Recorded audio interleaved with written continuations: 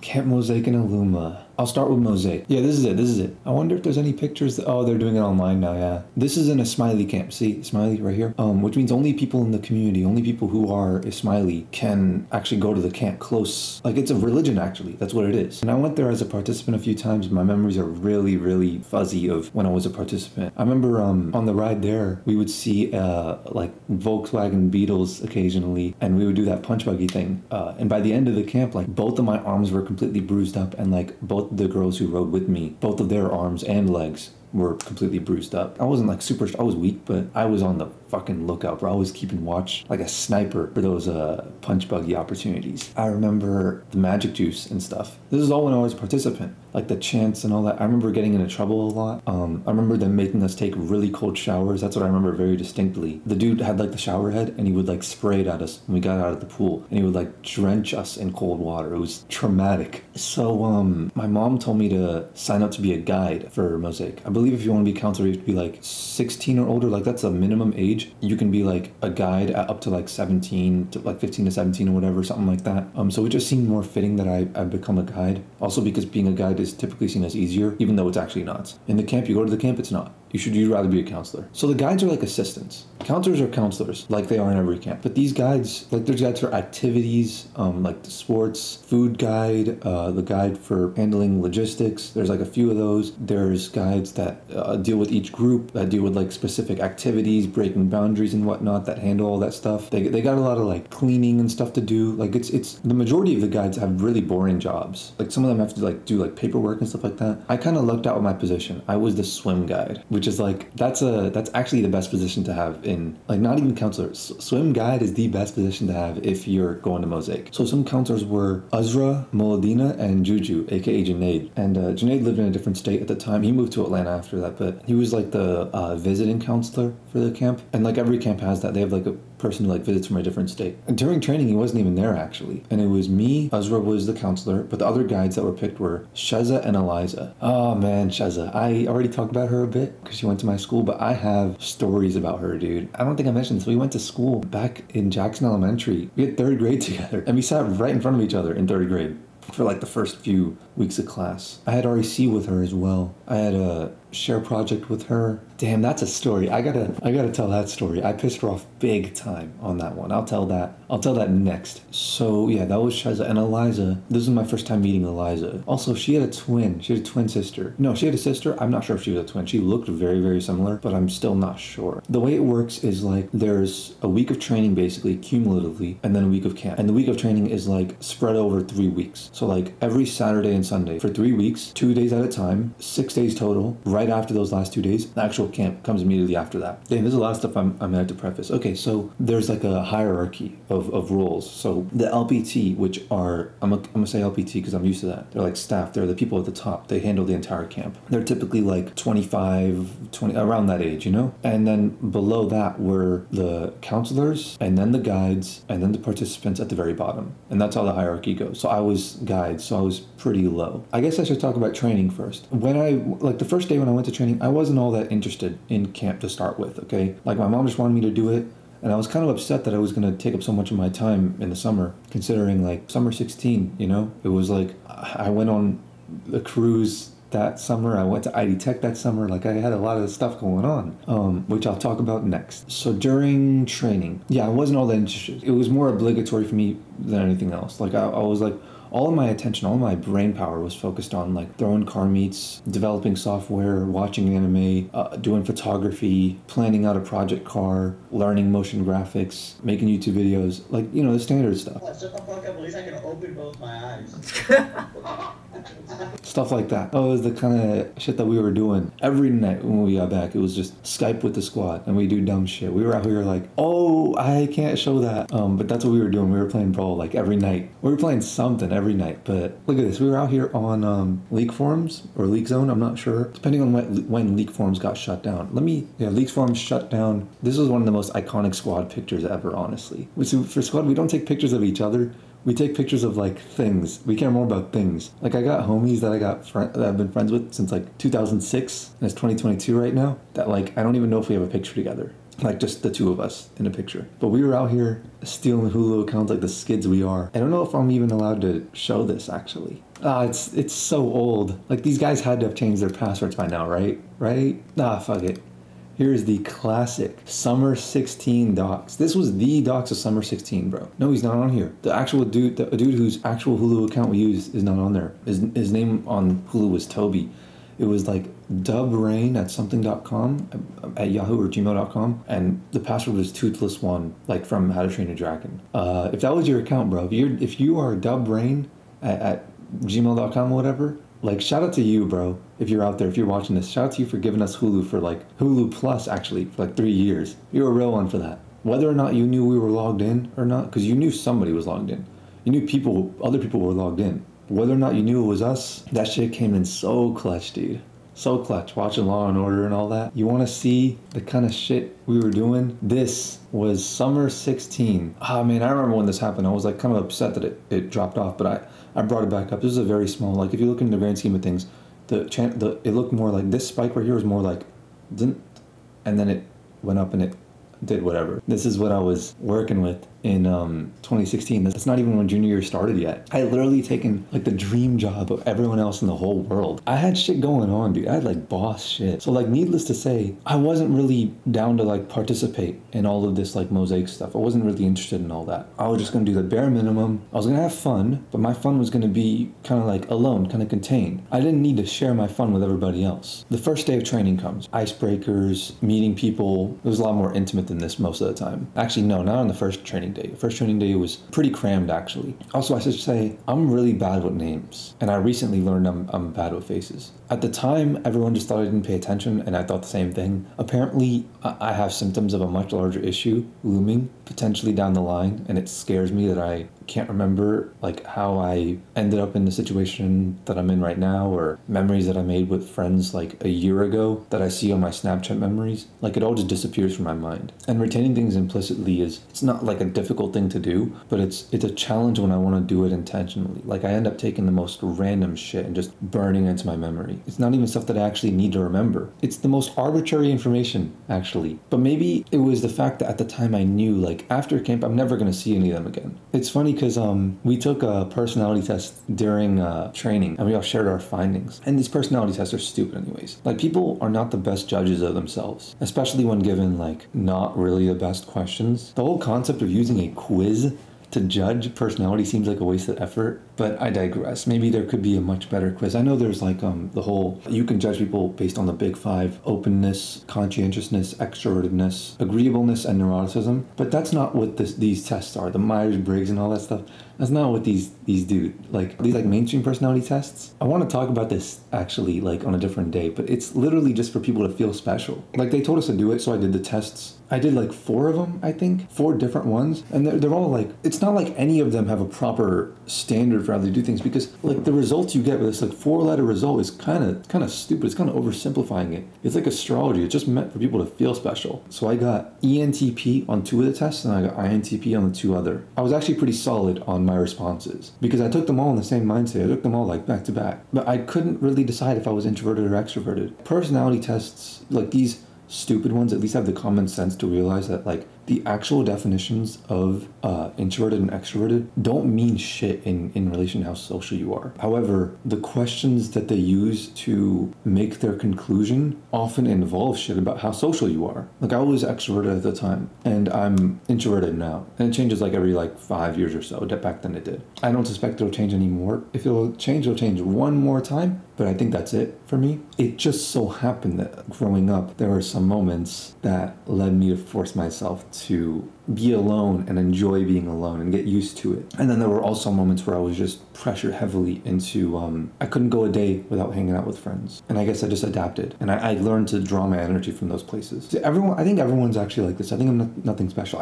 I'll leave a link in the description to, I talked about this before about extrovertedness and introvertedness, if that's even like a legit thing that people consider it as colloquially. Which clinically, yeah, it is. But it's not in the way people think it is. But it's just a shame that these tests don't like take that kind of stuff into account. Also, I think these tests in general just like fuck up their whole like the judgment versus perception trait. Like that's complete BS. To perceive is to judge a situation, but I digress. When we took the personality test, actually, again, I was not really all that attentive. I was not giving it my all, you know? So when I told them I was extroverted, just to subvert them, they all thought I was introverted. They were like going around taking guesses. Oh, you're this, you're this. But they were right in a sense when they called me introverted. Because their thought was like, introverted means you're shy, you don't plan on getting involved socially in the situation. They were right about that. So the first day of training goes by.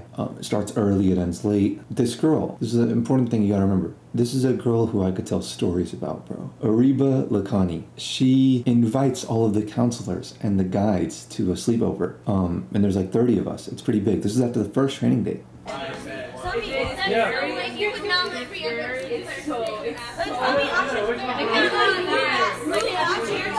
That's Aruba right there. That was the movie Hush in the background. But yeah, there was quite a few more people there. By that time that we were upstairs in this area, everybody had already left, but downstairs there were quite a few more people. Actually, even before that, there were way more people. It was like hella people in the driveway and stuff like that. So many people showed up. They stayed for like an hour and they left. But this was like the remaining people. We were gonna do a sleepover. By the way, it's against the rules to do a sleepover because like they know, and we know too, that if you do a sleepover, like the LPT knows, you're gonna stay up the same way we did, and you'll be late showing up the next day, which we were late. Like they were absolutely right. So what happens is it's well known that you're not allowed to do that. Like they tell us the rules very early on, no sleepovers. So Ariba makes a separate group chat. Like we have a GroupMe group chat, okay? And she makes a separate one. Like the first one is like Camp Mosaic 2016 Camp 1 or Camp A or whatever it is. And then Ariba makes a group chat that's Camp Mosaic 2016 without LPT. That's the name of the group chat, something like that. I wasn't gonna go. I had shit to do. Obviously, I was making money out here, you know? But Ishan convinced me to go. So I get a ride with him and we show up. You know, there's like s'mores and shit, but it gets finished once we got there. Like she had like a little like kickback in the beginning before like the sleepover basically. It like transitioned into that, but there was a lot more people there. It turned into a much more intimate thing. There's a lot more people there in the beginning. But we were like going around playing with the football, catching Pokemon throughout the neighborhood. During this camp was like the peak of Pokemon Go. When we were upstairs, we told like scary stories and shit. Now some of the older counselors in the camp, like the 20-year-olds and stuff like that, like they knew me since I was really little. Like they were friends with my older brother. And they basically knew me since like before I was even consciously forming memories. My whole life basically. And a lot of my brother's friends were there. There was Afraaz, Rayhan, Sami, Azam, and Oaz, and Ichan, all in one camp. That's kind of crazy when I think about it. I didn't think anything of it back then. I was just like, hey, you know, just these guys. But that's like really coincidental when I really look at it. Like I still occasionally see all these guys. All of my brother's friends, they always like treated me like the way you would treat like a little brother of a member of the crew, you know? They would like try to like raise me in their own little way, in very minor ways and stuff. They would like always like back me up. Like if I was ever getting bullied, it wasn't just my brother who would go beat the guy up. It was everyone. So despite me not really wanting to put any mental energy into participating because I gotta save my mental energy for, you know, the shit I got going on, for like the business stuff I got going on. They were like really trying to involve me in stuff, especially Ishan and Sami and them. Like they were really out here, like they were trying.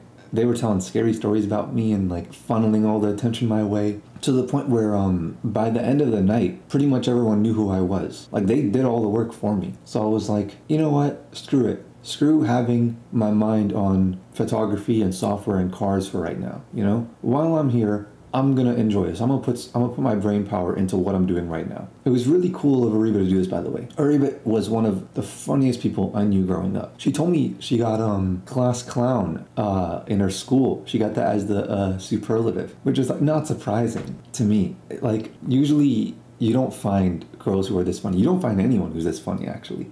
She was like one of the boys, bro. You know what she reminds me of? She reminds me a lot of how Cutie Cinderella acts. If you took Cutie Cinderella and you made her 2 or 3 times funnier, that's how Ariba is in my mind. She was as much of a class clown as me and my friends. She was right there with us back when we were all kids. But one day, I don't know if it was a slow transition. It's like very fuzzy memories, but she just like stopped cracking jokes. She stopped being chill the way she used to. She stopped talking to all of us. It's like she just like stopped being a kid.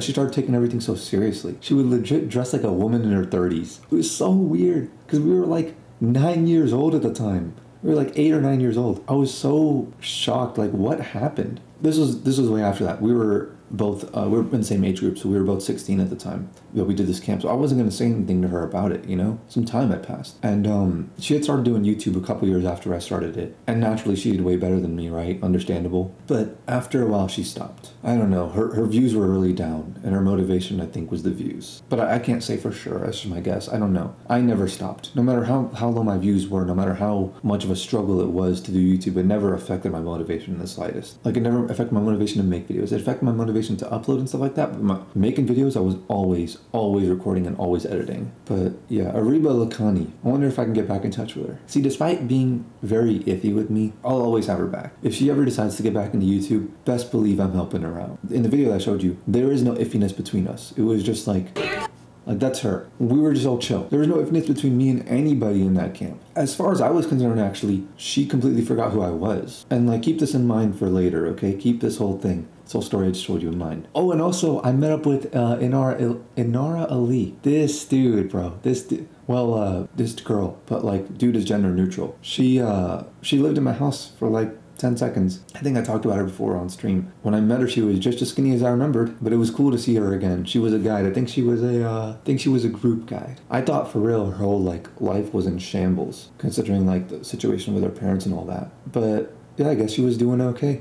I haven't talked about her before. I think I mentioned her, but I don't think I talked about the story of like when she lived at our place and she was like a foster sister for like a little while. But I'll tell that story one day. So I get picked as the swim guide. The logistics for camp can be like really hectic and stuff. Everyone has to do their part. And this was like a new team that was doing it, and they didn't really like have that much experience doing this stuff. But it's like, this is very, you have to be strict if you want everything to go right in camp. Because like, there are no substitutes for the rules. Like, everybody has a very essential role and nobody can miss out on it. You can't get sick. So they had these rules in place, like no sleepovers, no showing up late, no missing even a day of training. And also, you had to tell them your carpool situation. You can't just like ride with whoever and just show up in a car when you said that you'd be riding with somebody else. So I was riding with Ishan. That's what I told them I'd be doing. So that's what I did for like 2 days. Naturally, we were breaking all the rules here. It didn't last long. But after I became a swim guide, we met up at Ezra's house. Maybe it was Eliza's house, I'm not sure. And we made t-shirts.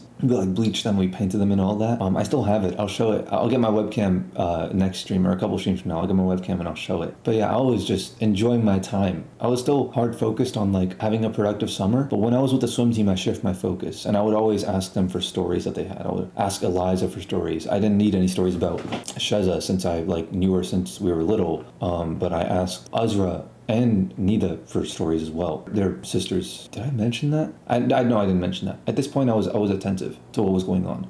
By the way, I can't swim for shit. In fact, I don't even know if I could float anymore. Like, it's really bad. They picked us like randomly. They didn't know that I couldn't swim. I did learn how, like very quickly. Because I took classes when I was little and I just practiced the, technique. I just trusted the process. But I don't know if I could do it intuitively. Oh, and remember how I said I had bad memories of the cold showers when I was a participant? Well, this time I knew, like, that was going to change. I took mostly warm showers. But being the swim guide, you have to spray water on all the participants, one by one, to, like, clean them off of all the chlorine so that they can, like, go to the lockers, dry up, and change. So I was going to have to deal with a lot of cold water on my skin. And surprisingly, I got used to it. In fact, even like to this day, I could still take a cold shower and it wouldn't be a problem. Like that stayed with me. That still stayed with me. You don't need to like if you wanna do it, you don't think about like, okay, I need to go in slowly or I need to go in quickly. Just as long as you go in, you're all good. The way I would recommend, if you want to take a cold shower, the way I'd recommend doing it is like, you don't have to do this, but just try it out. Put your hand in the water until it gets warm. Like, you know how your body adjusts, like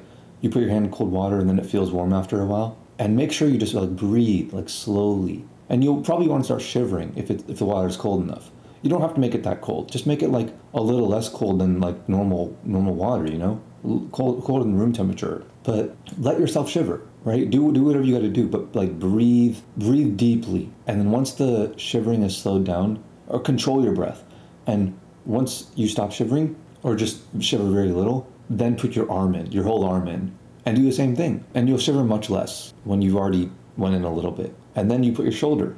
And once your shoulder's in, you can go all in. You can put your back in there and just go all in. And the key to doing this, I think, is to take long and deep breaths. Not like long, actually, that's not, maybe, but Just breathe properly and don't let the cold water screw up your breathing. If you do that, you'll be fine. That's what works for me, okay? I'm sure there's some science to corroborate at least somewhat of what I said. Maybe there's some Wim Hof method of breathing that you could like easily look up. But try it though. There's no harm in it. You know, they have that phase like, don't try this at home. Nah, like, do try this at home. You might as well give it a shot, you know? I spent a lot of time in these showers. Oh wait, I'm getting ahead of myself. Okay, in training. That was during the camp. So in training, we had some fun moments, you know, doing little skits, making chants, eating outside as a tribe. They're like, those mosh pits, like breaking boundaries and shit like that. But the highlight of camp was the sleepovers. Not just like the training, the highlight of camp in general. Every single training day, we would meet up at somebody else afterwards. The first one was Ariba's, and then the next person, I don't remember, and then it was the next person and so on. I went to so many people's houses, bro. It was hard to even remember who, like one by one. Oh, I should also preface this. I should talk about the Hong Kong situation. So Hong Kong means shout out, okay? Just to preface this. So at the end of the day, each day of training and camp, I believe, we would do this thing where they would pass out sticky notes, where we can go to the front, we could take sticky notes, we could write on there in Sharpie like, oh, Hong Kong to this person for doing this awesome thing. Then we give it back to the LPTs, and we all like sit in a circle or whatever, sit a debrief, whatever it ends up being, and the LPTs read out them all like one by one. It's like a team building exercise or something, I don't know. Well, they read out the appropriate ones at least. They left out some of the good ones. So on the first day I got no Hong Kongs. Not that I was upset about it. I mean, like, I wasn't active. I wasn't putting any mental energy into it. I knew I was not surprised by it. But remember this Hong Kong thing for later, okay? Remember this. Like, keep that in the back of your head. The second day of training, I was riding with Ishan, and we're on the highway, and this dude pulled up, and he wanted to race us. He revs his car. Well, hey, race us. So we beat him. And then you know how, like, when you race somebody, you beat them, you go way past them, so you hit the brakes, you slow down a bit, go back to speed limit, go back to 5/10 over whatever. And then they keep going so that they can, in their minds, somewhat pretend they can convince their, like, stupid-ass minds, like, oh, I actually won. Their car slowed down, even though they clearly saw your brake lights. So many people do that when they're racing, when they're kids. Oh, I clearly won. I went past you. No, just going past someone doesn't mean you won. We start off at a roll. We start off at a 60, 80 roll, whatever it is, and you lost. So we slow down. We don't care. It's not worth it for us. This dude, Ishan, is in a, I don't know if it was lowered or not, but it was a G37 coupe. You know, the basic, like, smoked lights, Plasti Dip logo, Plasti Dip wheels, that sort of thing. Okay. So this dude, that was the dude we were racing. So he goes way ahead, and then he gets pulled over. Like, we race, we win, and then he gets pulled over. It's okay. Until it's over. That was a funny moment right there. I didn't ride with him for that long. After this point, I did ride with him like later on throughout the camp and things like that, but it wasn't like I was like carpooling with him. I would just get rides from hella people. I never drove myself even once. I could have, but I never did. But basically what I did is I had a bag, and I had one pair of jeans in there. I had 3 pairs of swimming shorts, and I had 1 pair of boxers, which was a stupid idea. I should have had more. And I had my toothbrush, and that's it. I didn't have toothpaste. I didn't have a t-shirt. I didn't have socks. I didn't have anything else. I didn't have my charger or anything either. But I didn't need a lot of that stuff. I basically only wore my swimming shorts anyways. I didn't even wear the jeans the majority of the time throughout the camp. Like, we would, like, the way it would work is like we'd wake up at like 5 a.m., 6 a.m., whatever. I'd be in swimming shorts when I woke up. We would get to camp, so I'd be ready from the start. Everybody else would take time to get ready, not me. I would just keep it on. We'd do all of our camp activities. I would dry my shorts. I'd wear them on the ride to someone else's house, and then I'd go sleep there, only to change swimming shorts again the next morning. By the way, I found out, like, the best way to dry your swimming shorts. And I still have those swimming shorts. I still keep them in my bag. Literally, wherever I go, I'm always ready. Like, I only have a few things in my bag that I take, like, as my daily carry. One of them is swimming shorts. I don't even carry, like, boxers or anything like that, or any of that, but I always carry swimming shorts no matter where I'm at. I'm always prepared. I was experimenting with a lot of different ways to dry your shorts, because you have to do it several times throughout the day. And I figured out the most efficient way, like, all of this, like, rubbing your shorts with a towel and all that stuff doesn't really do very much. There's 2 ways I'd recommend. The less efficient way is to first, like, you dry off your upper body, and then you take your towel and you wrap it in between your legs. You wrap it around, you wrap it in between, whatever, you squeeze. You, like, do like a hip abduction, basically do those, like, dynamic stretches that you would do if you plan on doing a hip abduction type of exercise, working out glutes basically. You basically work out glutes while you have the towel wrapped around your legs like a resistance band, basically. And if you apply pressure like that, it works the same way as like when you like wring out clothes to like wring out all the moisture out of it. But that's the best way if you have no sunlight.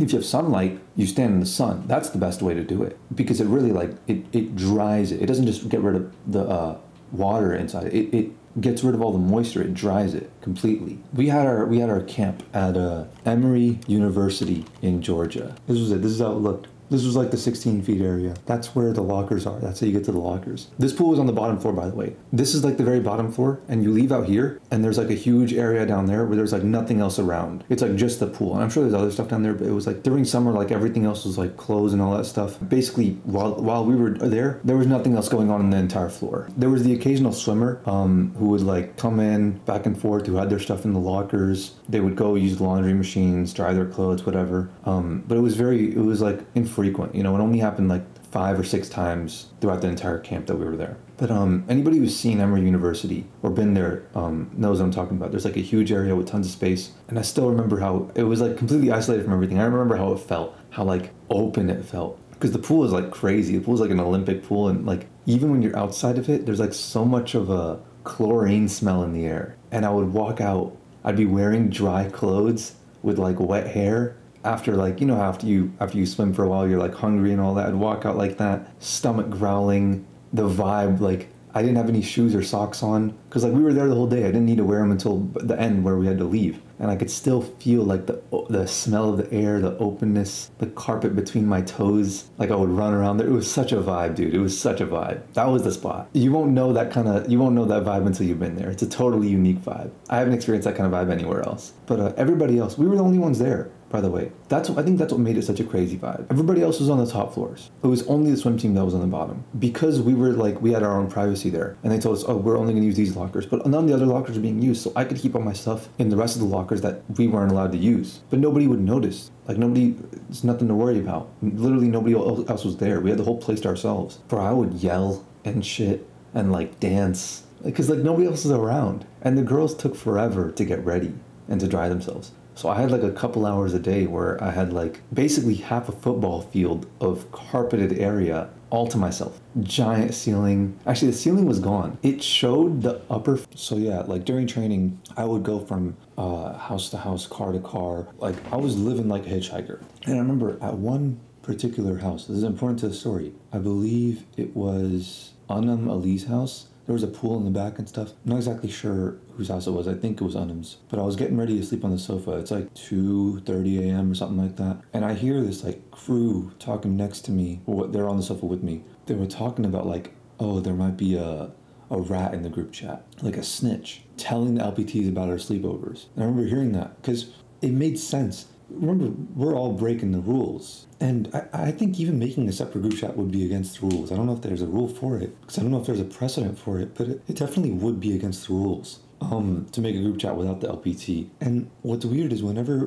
people wanted to have sleepovers or invite people or whatever, people would post in there, like 3 to 5 people every night would post, oh, I'm having a sleepover. Yo, anyone trying to come through? And then people would decide whose sleepover they wanted to go to. They'd basically RSVP in that group chat. That's what it was for. It's for breaking the rules. However, every time people would have sleepovers, particularly like not even just like hanging out or whatever, but whenever people had sleepovers, the LPTs somehow always knew about it. We noticed that they would try to be really slick. They didn't say anything to the people who weren't active in the group chat, but whenever people were like at like a pretty major sleepover or whatever, or they ended up showing up like a little bit late or whatever, they're like, they would try to imply that like, they would try to bring up the rules again. Oh, by the way, sleepovers are not allowed or whatever. They were like trying to be really slick, but we kind of noticed like, hey, it's like somebody might be telling them what's going on. So we started to suspect people. And that's where the conversation started. And I was only like half asleep. I wasn't asleep all the way. But they like kind of woke me up and they're like, hey, what do you think? And then we decided to leave that place and meet up with some people at Rhea Merchant's house. I think it was because we may have suspected that someone there at Anam's house that night might be the rat. There's too many suspects, so you know we only gathered the people that we could absolutely trust. Legit, we were on that like Splinter Cell shit, dude. We felt like a fucking detective.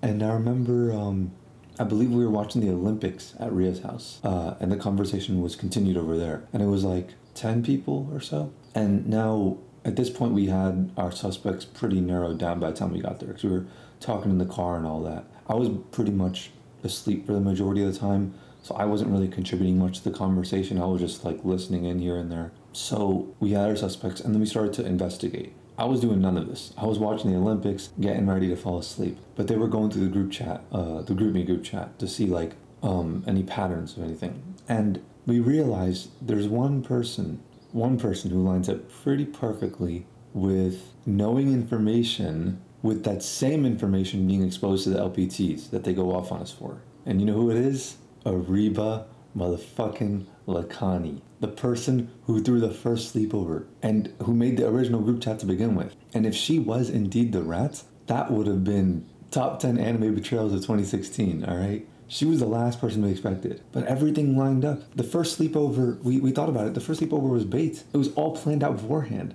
And she made the group chat so quickly. Nobody had even talked about the fact that we needed a separate group chat. She just made it. So we had our prime suspect. After all, she was like super good friends with one of the LPT named Anusha Charania. And while we were searching the group chat, we were looking for patterns because the group chat was huge. So many people were talking in it. One of us found buried deep in the time machine of the group chat archive. It was like very, very early when she was still adding members. It said LPT member Anusha Charania was added to the group chat when LPTs weren't even supposed to know this existed, only to immediately Anusha Charania left the group chat. So she noticed and she left. And guess who added her? Ariba motherfucking Lakhani. We had our rats. Now, I'm not going to speak on the morality of betraying the trust people put in you by ratting them out, deceptively hiding stuff from them, while being fake enough to pretend like you're still on the same team as them. I'm not going to speak on the ethics of that, okay? It's not time for that conversation. I still got people around me who are like fans of Tekashi, who are like, oh, Tekashi 69 goated, bro, he's the GOAT. They say cringe shit like that. They dick ride whoever's popular just because they're popular. I'll wait until they bandwagon on some newer trends and leave Tekashi alone. I'll wait on that till to hurt their feelings after that. Tell them that like, hey, Tekashi's actually a fucking piece of shit for that. So Ariba was the rat. And we were all kids, like I can't blame her for like she's probably grown into a totally different person at this point. So her and Anusha Charania were friends. It's funny because I left such a terrible impression on Anusha that her little sister like basically threatened me after all this stuff happened. And you know what? During a separate camp, during this one day lockdown thing, I had Anusha again as my counselor. Her little sister is Alama Charania. I think I maybe mentioned her before. I never talked about her legit. And the three of them were friends. Well, kinda. You know how it goes. It's complicated, right, chat? You know the deal. I got a story about Alama too. I can't remember what it was. I know I have a story. I think I have multiple. I remember the story. It was funny. I'll tell it next after this. Okay, yeah, so Ariba's the rat. So I start telling people that I'm cool with, like Reza, Remu, and them, and the swim team, and stuff like that. And they go like, yeah, it makes sense. They are pretty close friends. They were like the closest of friends. So we know for sure who's behind it now. We have it confirmed. We don't know if there's another rat. We doubt it. But, I mean, she's the one. She made the group. She's the catalyst behind all this. And on that day of investigation at Ria's house, we overslept. Well, I didn't, but the rest of them did. I tend to, when I'm in these environments, I tend to be able to wake up pretty easily. We head out, and we show up like 20 minutes late to training that day. And they like chewed us out for like a couple seconds, basically, in front of everyone, all like 10 of us. But regardless, it had been a very productive night. And like, if like a group of 10 people walk in at the same time, and they're all late, it can be implied, it can be inferred that there was a sleepover. So yeah, after this point, all of the pieces were in place. This is all the prefacing I need to do. And I knew like, okay, time to have a bit of fun, time to see what this camp has to offer to me, you know, time to take advantage of my opportunities, my situation here. Now, I had this special combination going for me. First, I wasn't afraid to be bold. Second, I was pretty much universally liked by everyone, and people were cool with like giving me rides and letting me stay at their place overnight. And third, I was a part of the swim team, which meant I had the whole floor to myself, no supervision from the LPT or any security there, because like they were already spread thin as it was at that point. There's no point in like sending people all the way down to the pool area just to supervise a group of like 5 kids. Especially when like 2 of the kids are like actual adults, you know? And so all these things combined, these 3 things put me in this really unique position to take advantage of the utmost freedom that nobody else at the camp had. I gotta mention this. Every single day, because of my position, I would get all the leftovers from everything. We had like occasional sweets and stuff like that. And the LPTs were kind of like, they didn't have very much self-control. They're like millennials and shit, you know? So it's like they themselves were not about to be like super strict on the camp, not like actually being healthy and shit, you know? So there would be sugary stuff quite a lot. And I remember there was one day where we ended off with cupcakes. And we thought we didn't have enough, so we cut all the cupcakes into halves, and each person got half a cupcake. You know, that's cool, whatever, right? So we had a box of them. And this was as people were leaving, and we're like handing out the cupcakes to everybody. Pretty much after the majority of people left, like after all the guides and most of the counselors were gone, it's like me and a couple LPT and like a few people left, a couple logistic people and stuff. And I decided to get a ride with one of the counselors. I'm not sure who that was. No, I think it was with Rayhan, because I remember I was in a Jeep. But this was my strategy. It was like, wait for only a few counselors to be left, so that way when there's only a handful, it's like more intimate. I had an understanding of the bystander effect at the time, so I'm like, I want to make them feel like it's a bit more pressing that I'm left behind and I don't have a car, so then I'll ask them for a ride. So I did that. I waited till there was only a few people left, and it did give them a bit of a hard time, but the method didn't work when I tried to do it where there was a lot more people around. They'd be like, oh no, I can't, I don't get time. So I was playing the strategy game at this point in the camp. And because on this day they had like leftovers of cupcakes, because they kind of didn't do the math right, and I was like universally liked, and I was the youngest one there who had stayed that late, they let me keep all the leftover cupcakes. And they miscalculated so much that it turns out there were like 10 halves left, which meant like 5 full cupcakes. Bro, I should have just called EDP over, told him I had extra. That would have been the good ending, the good timeline. But yeah, they let me take the whole box with me, and I finished them all on my ride back to someone's house. I don't know who I went with. I was riding in a Jeep Wrangler, but I don't remember whose house I ended up at. It's all kind of a blur at this point. See, that's my hand. You could tell because of how skinny it is. So yeah, I ate this one at 1, 2, 3, 4, 5, 6, 7, 8, 9, 10. And you know what? I liked vanilla better than I like chocolate. And I still do. I love vanilla way more than chocolate. So I'm so glad everybody ate the chocolate ones. But yeah, I ate all of these. Damn, bro, this is like, I'm gonna leave that picture up there actually. This is legit EDP's dream camp, bro. Underage kids and cupcakes. That's like a buy one, get one free. Damn, I shouldn't even make EDP jokes right now. But actually, I should. That's a classic joke. It's cupcakes. But I was hopping from house to house, car to car. I spent like a little over a week actually not seeing my like family even once. Or like even going to my house. Or even talking on the phone with them. Or with anyone, because like I didn't carry a charger, and my phone died like a couple days into the camp, and I only got the chance to charge it like another 2 times throughout the camp. It was like straight hitchhiker, just super intimate. I was always just in the moment, you know, never on my phone, never thinking about other things. I could dedicate a lot of my brain power to the situation at hand, and that's what I did. It was like I spent a good chunk of my time just like relaxing. Like I would walk around Emory a lot, because remember, everyone was on the upper floors and it was like super hectic, and they couldn't be bothered to keep the swim team organized. They just figured that like we'd handle ourselves without supervision, you know? Because like there were also, out of the 5 of us, it was also a female majority. It was 3 females and 2 males, and one of the males was the like older brother kind of archetype that like they all knew of, like he's going to be responsible no matter what, he doesn't need to be supervised. And this is like a good decision on the camp's part to like allocate more resources to the areas where it tends to get more out of hand. Because when the participants come down to the pool, then there's other counselors and there's other guides and there's other safety people and there's lifeguards and all that stuff. So then they show up. But when there's nothing going on and we're just chilling in the bottom part, I mean, we're allowed to like go around, go upstairs, do whatever. It would just be weird if we interfered with other people. But it's like such a huge area and so many steps to like walk up there that like going up and down repeatedly would be like inconvenient for most people. I didn't care. I enjoyed the walk. But it was a good decision on their part to dedicate all of their staff and all of their security resources to every place except for the swimming area. The only miscalculation on their part was that they didn't consider the fact that I'm me. If it was anybody else, they would have been totally fine. It would have been a good investment on their part, investment of resources. Actually, it wasn't the only miscalculation. The camp could have done a lot of things better. And it's not even like, you wouldn't expect me, especially considering I'm admitting right now that I was like a menace to the camp, even I can improve on things. Just overall decision making. Like I even saw one of the dudes later, like Azim Master and this other dude in the airport like a year later, and they were like, so like what's the deal?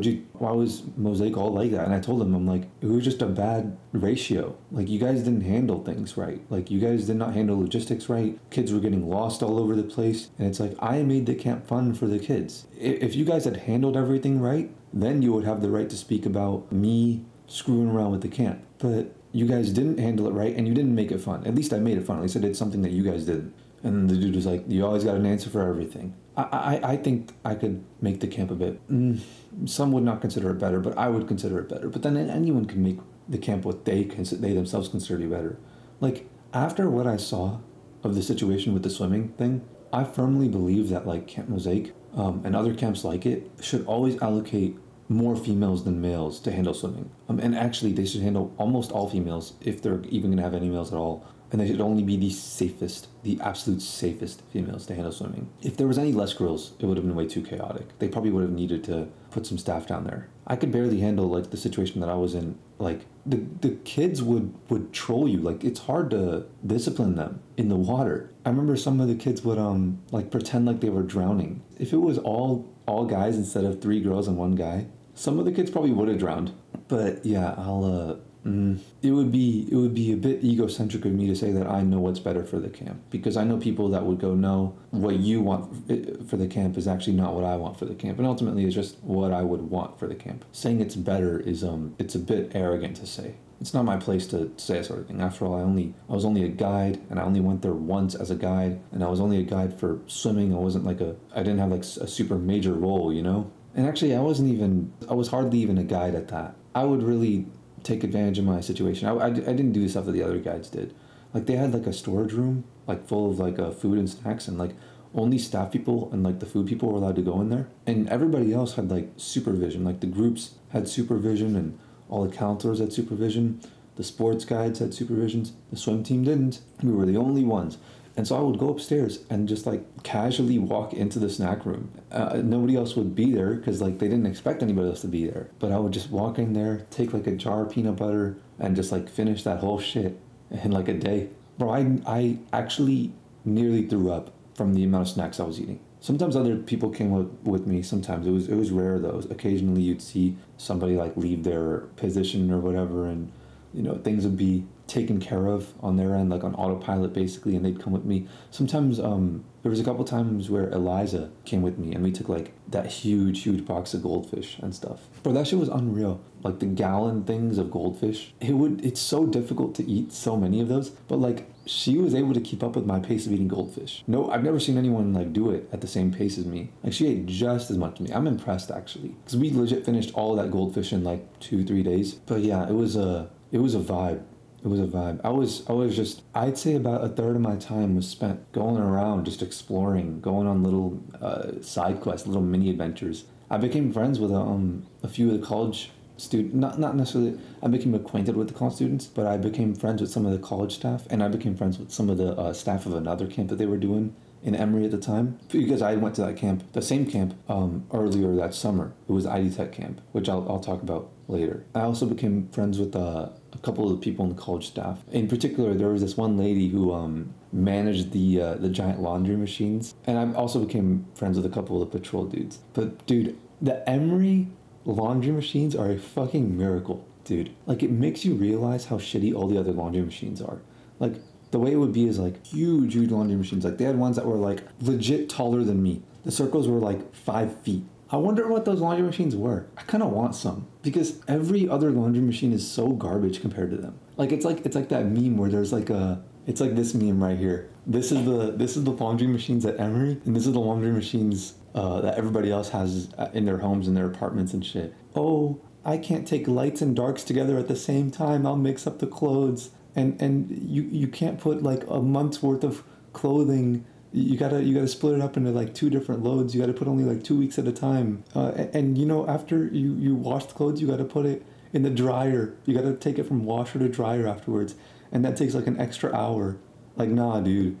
Like, this is what we had at Emory, bro. I would legit, like, I would walk out, I would hand my swimming shorts to the lady there. I'd changed and everything. I'd hand my swimming shorts to the lady. She'd throw it in the machine since like nobody else was there, and she didn't mind helping me out. And then I'd walk upstairs, I'd like go up there, grab some gummy snacks or whatever, walk back down. She'd hand me my swimming shorts, like washed and dried.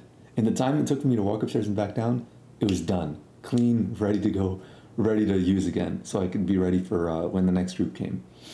Like, goddamn, dude. Every luxury apartment complex, in my opinion, should have an area where people could just like bring their laundry, and there's a person at the front desk there who could just like put it in the machines for them. That shit made me feel like such a king, dude. But I mean, like, it wasn't intended for us. And really, the way I would just flirt with the girl at the, like, she was like a college student or something, like doing that as a part-time job or something like that. And I don't think she knew I was underage. But yeah, I'm sure those machines are actually meant for like commercial size loads of like chlorine filled bathing suits, like sweat and chlorine filled bathing suits of like 100 different swimmers, and they can clean it all like super quickly and flawlessly all at once. I definitely was not supposed to be using those machines. I know that, but goddamn, those machines were awesome. I want to get some of those machines in my place. I'm gonna make a note of that. Should I make a note? Nah, I'll remember. If it's important, I'll remember. But yeah, I had a lot of freedom. I walked around, I blasted music, and like nobody else could do this. Just perks of being on the swim team, I guess. I should also mention, they called me Afubai because Bai means bro, Bai means brother. But like if you say it like Bai, like Bhai, but like you don't worry so much about the emphasis on the H. Like people in America just go like Afubai. And it's because these dudes who were older than me, who knew me since I was little, who would like come to my house and like my mom would go, Afu, come here, whatever. And they'd hear that and they'd like tease me, make fun of me, the same way you do with your friends. So they started to just call me that, and everybody else in the camp started to call me that too. Oh shit, I made a mistake. I shouldn't have said that. Now people in chat are gonna call me Afu from now on. Well, too late to stop it now. I swear, I need a kill switch for my stream. Or I need to turn on stream delay, actually. Holy shit. Oh well, Afu it is.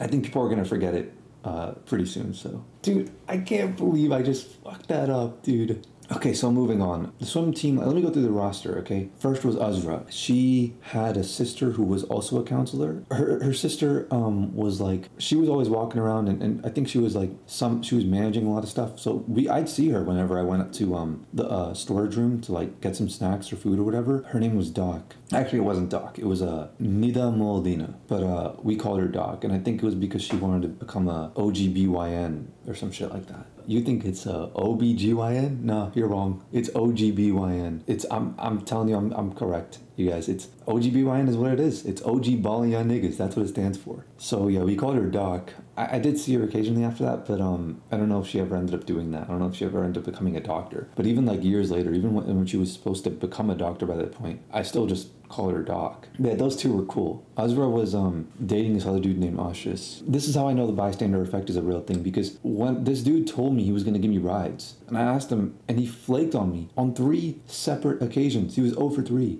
And he basically forced other people who had a much more inconvenient situation to give me rides instead. Like, bro, be a man of your word.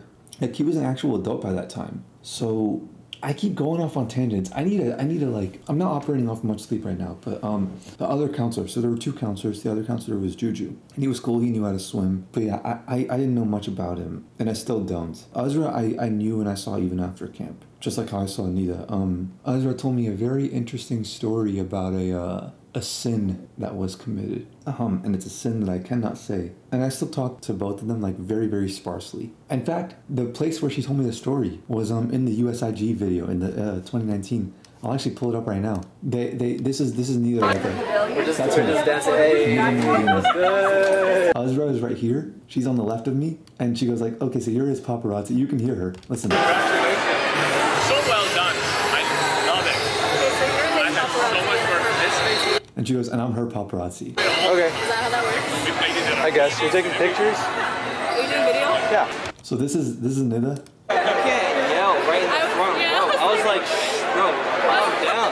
They're like yelling like who? If I had an in-ear mic, then I would have been. In your monitor, not in your mic. That's I noticed that when she said that. bothered me that she said that. And then that's Azra. She looks so different in this picture than she did back in Mosaic. Like she looks super different, and she looks older than her sister, right? Nah.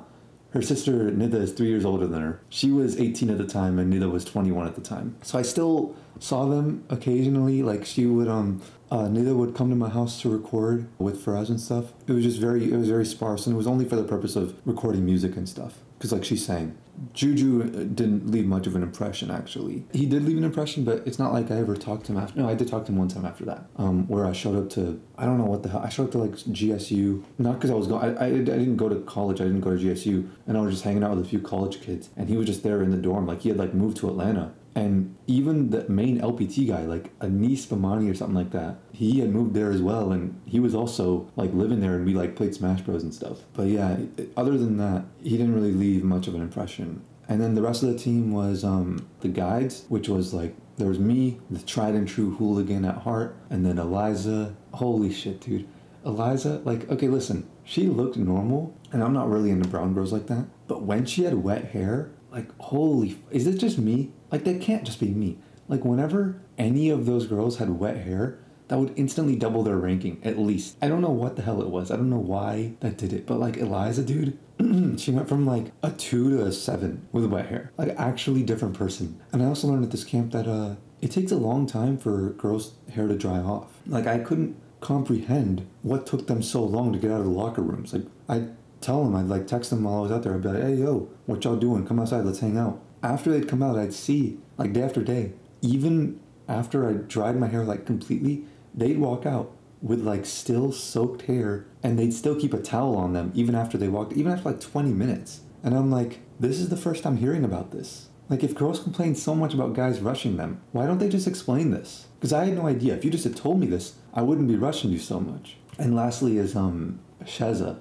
Bro, she was such a bitch to me, dude. I don't really mind. I don't really, like, it's not... She was, like, a minor annoyance. Bitch to me is, like, a bit over... That's, like, a bit of an exaggeration. Like, she was cool, you know? I think I'd still be cool with her to this day. I don't know if she'd be cool with me, but I'd be cool with her. Actually, there was the Pierce example of her being, like this, like, sort of, like... I don't know how you describe it. But, like, okay, see... Again, there's no supervision. We're all on our own here.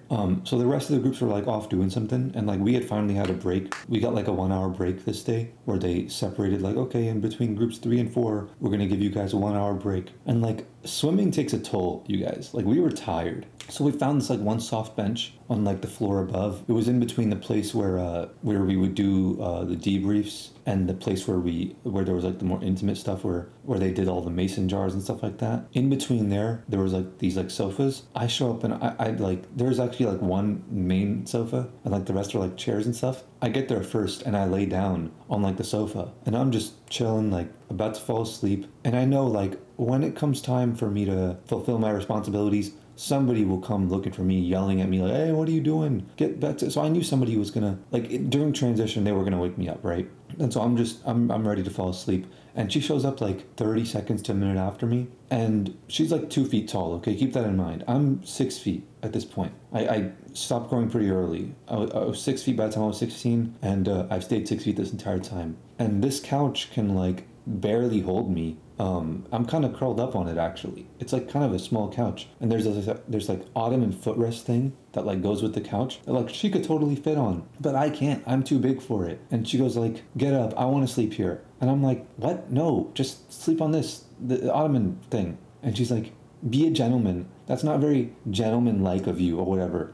I don't think she said it this many times, but like in my head she's like, real gentlemen give up their seat for a lady. I don't think... See, I was already like super tired. I think it just ticked me off in my head. So I think I made it sound more annoying than it actually was. I think in my memory, I warped it to be something that it wasn't. I think she may have just said the word gentleman once, but that word just like really stuck with me. No, I think she actually said like, if you're a gentleman, you'd give up your seat for the lady. At the time, I'm like, I'm relaxed. I'm like halfway into like plunging myself into the depths of REM sleep, just like listening to this bullshit, thinking to myself like, really? Real gentlemen give up their seat for the lady? Bitch, how about you ladies nuts across your face? Like, bro, I was really on that Cosmo shit, bro. I was really, in my head, I was like, at least grow to be a lady first. I know we're both kids, but like, I yearn for the day that we can have true gender equality, bro. Bitches always want to talk talk about equality, but then switch it over to being a man only when it's convenient to them. Pathetic. But I mean, like, she never did get me out of that seat, so. Like, she had no power over me. That's why I didn't mind, like, I'm not, like, mad at her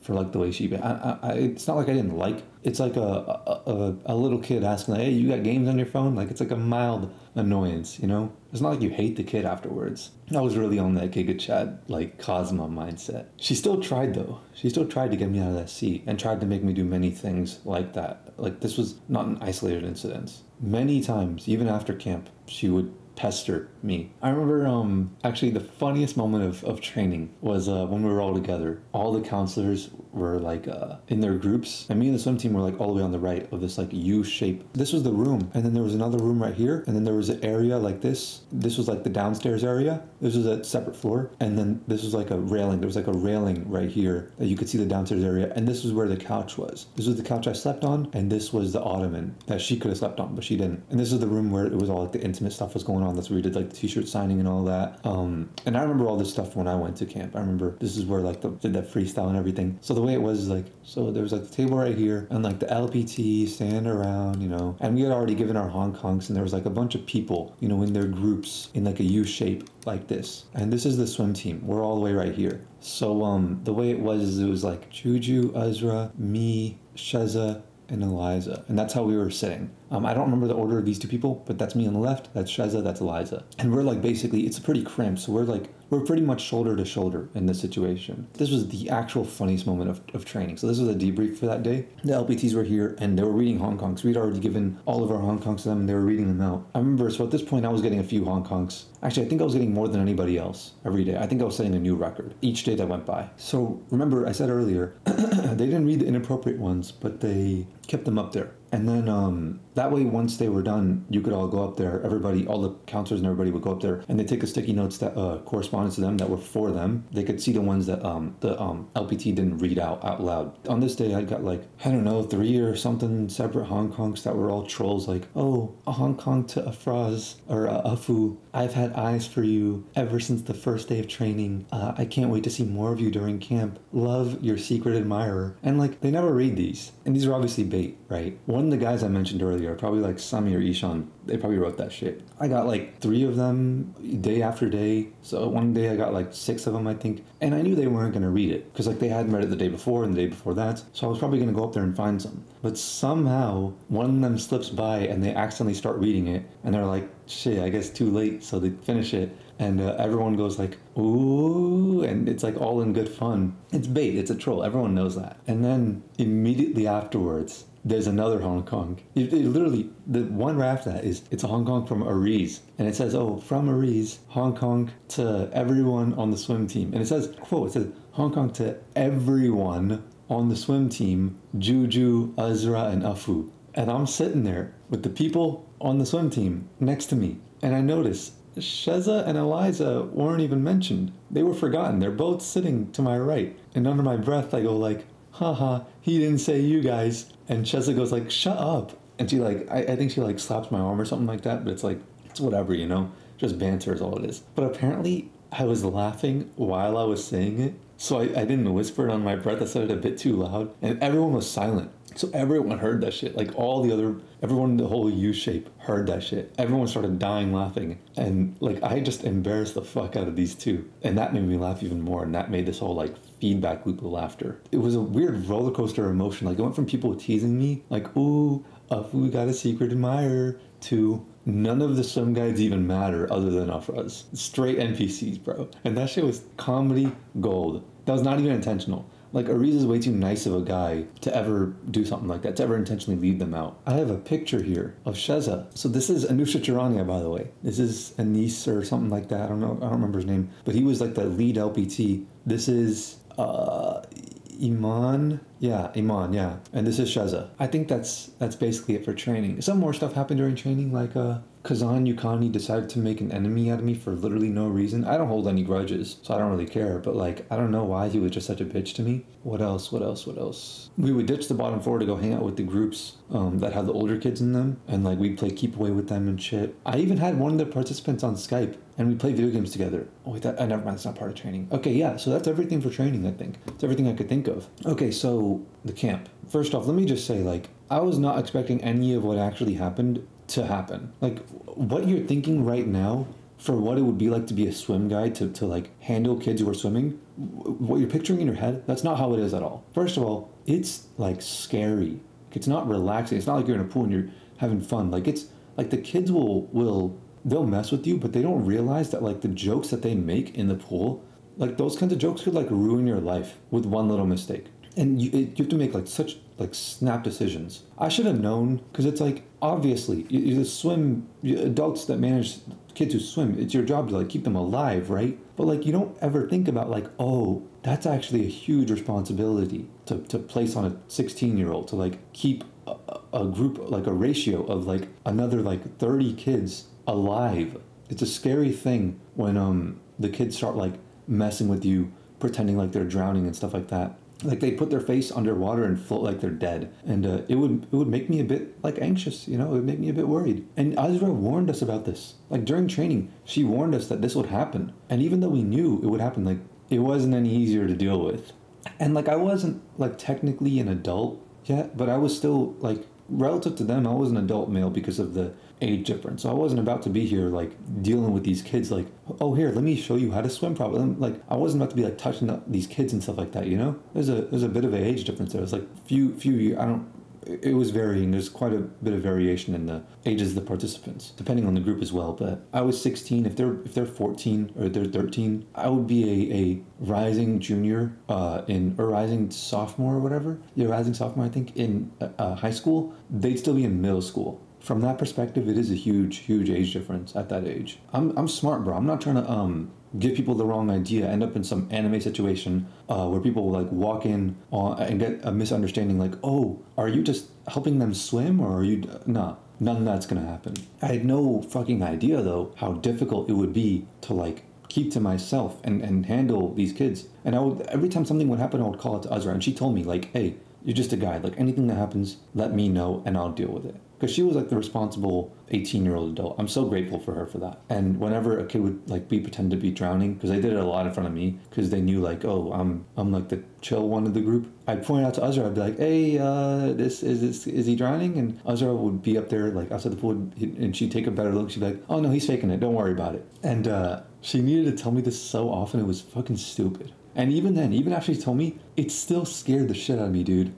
I was not expecting there to be that many instances of that happening. It keeps you alert. Like, you're very sleep deprived during camp. I was not sleep deprived when that was happening, dude. My anxiety was through the fucking roof. Also, another thing, dude, I'm telling you, what you expect to happen is not what's going to happen in this kind of situation. A lot of the kids, you expect these kids to not even have developed a theory of mind yet, right? But no, a lot of these kids are still like extremely insecure. And it's like, they're kids, bro. There's nothing to be insecure about. Like, you're literally not even in your final form yet. What are you scared of? Like, nobody actually cares about, nobody's actually, I don't know how. Like, even when I was that age, I knew, like, nobody really cared about looking at me. Everybody was just focused on themselves, and everybody was there to have fun. But, like, it was so weird that, like, okay, fine. Kids being shy about wearing a swimsuit in front of the opposite gender, fine, normal, whatever, right? But what's crazy is like, kids were shy to change in the locker rooms in front of like their own, guys were scared. Like, I don't know about girls, right? But the guys in the locker rooms were scared to change in front of other guys. And it's like, bro,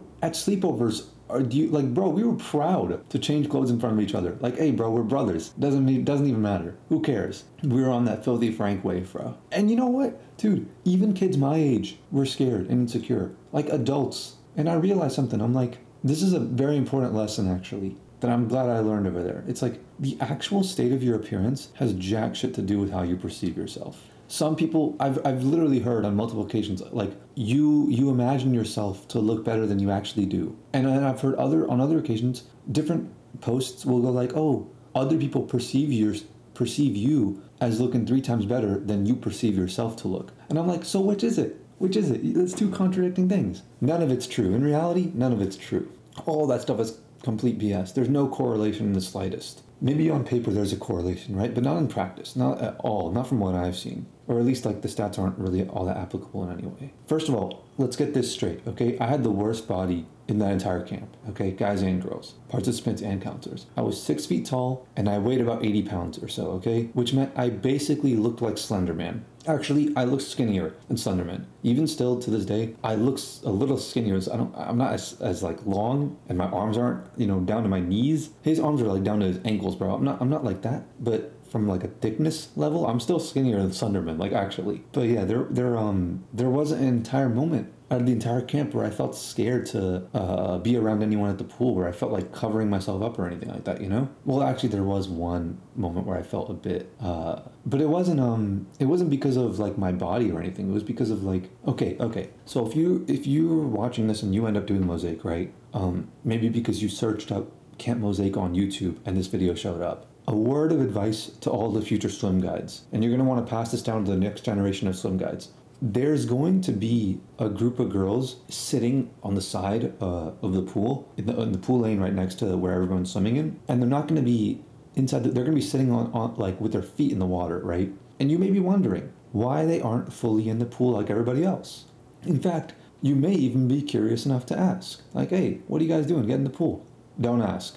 It's because of natural bodily function is what they told me, along with an explanation. And it was an explanation that I couldn't really avoid because I was Quidditch goalie and I had to stay right next to them. And I didn't have the balls to tell them to stop. So yeah, that was a mistake. I mean, like, it doesn't matter now. I can talk about periods now. But when I was 16 years old, it was a different story, bro. I mean, dude, that was only a couple years after I had like a phobia of talking to girls. I was still recovering, dude. And just to explicitly say all that shit, even then it's like, it's whatever. It is natural bodily function. I didn't mind. But when I said to them, like, I was like, oh, why are you guys up there? And this girl was like, what do you think, huh? They were like somewhat hinting at it. And I was like, oh, never mind. I'm good. I don't need to know. Then they continued on. Once I figured out, they continued on just to tease me. Like, they got a kick out of it. That's what did it. That's what made me like it wasn't their detailed explanation that made me uncomfortable. Like, it's whatever, you know? It is natural bodily function. But it's the fact that they got a kick out of it. Like, they enjoyed, like, making me squirm or whatever. I wasn't squirming.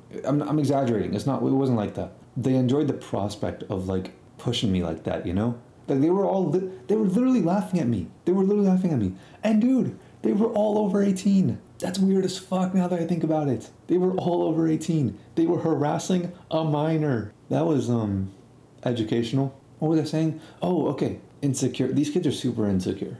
And this goes right along with it. It's like, it's super easy to read kids, dude. 13-year-old, 12-year-old kids will just act in extremes. Like, they'll never act like a reasonable, like, they'll download the personalities of like the characters on the TV shows they're watching, and they'll be like very, very exaggerated. Either they're extremely shy or they're extremely outgoing. There is no in the middle, especially like 12-year-olds, you know, especially for the younger ones. Dude, one thing I didn't expect was, actually, two things I didn't expect were the very extreme, like 12-year-old boys who were extremely like harsh bullies, and like the 12-year-old girls who are like extremely clingy. And I would like think like, what did their parents do wrong? Like, are their parents not involved? Are they just neglecting them? Okay, so the bullies, right? These were the guys. Now keep in mind, when you draw a stick figure to represent a person, I wasn't too far off from that drawing. That's only a mild exaggeration, all right? And these guys, these like 12-year-old, 13-year-old dudes, they go around and try to like impress their friends and like impress the girls by like bashing me. And they did this like every opportunity they got. Not just for me, for like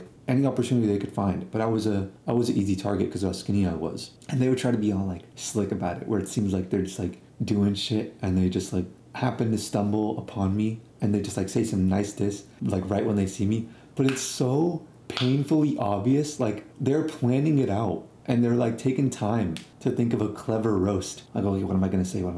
Like, dude, relax. Like, what business do you have? Like, go play with a fucking football. Like, stop worrying about stupid shit like this. Like, what are you gaining from this? But I mean, like, I can't really ever just like make them stop caring, right?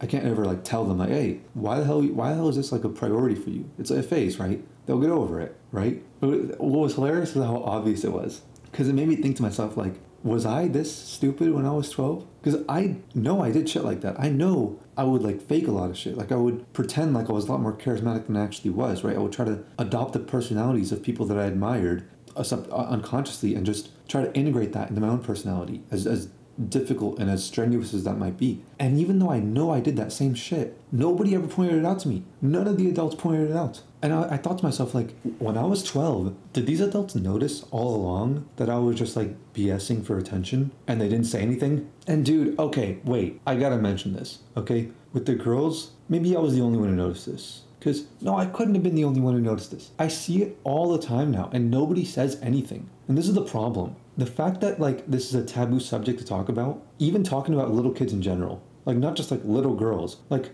even if you say a sentence like, oh, this kid was at the park, like, that's risky to say, especially as a dude.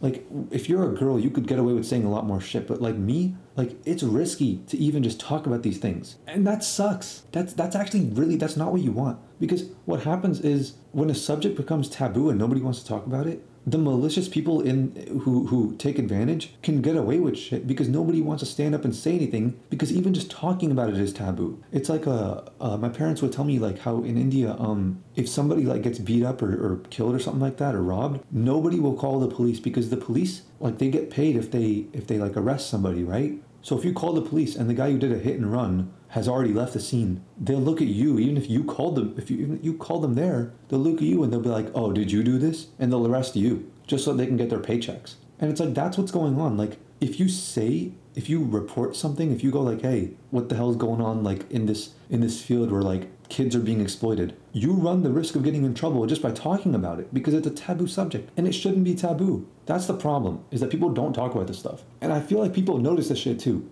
but nobody speaks about it. What I noticed at camp, and I swear to God, bro, I couldn't have been the only one who noticed. I'm literally about to say this, and this is a risky thing to say. Like, I can't say this if I have way more followers, because people will, like, give me so much shit for this. It's like, in my mind, from what I saw, this is undisputable. Girls 100% mature faster than guys, mentally. And some of the girls, okay, if you ever do Mosaic, right? I think this is just the nature of being on the swim team. Okay, it's the nature of like being a guy that's older than them, that's also just so happens to be swimming with them like every day. You could be the ugliest looking, Mr. Crocker looking, stick figure looking, dry bones looking, stick bug looking, cinnamon stick from Apple Jacks looking, squirrel from Ice Age looking motherfucker alive, bro. You could legit be a 2 out of 10. But as long as you're 3 to 5 years older than a bunch of little girls and you're in a pool with them every day, like, just by mere exposure, some of them will just, like, stick to your side. And it's just like, there was nothing I could have done to elicit that or stop that. It just happened by itself. And it was so fucking obvious, dude. It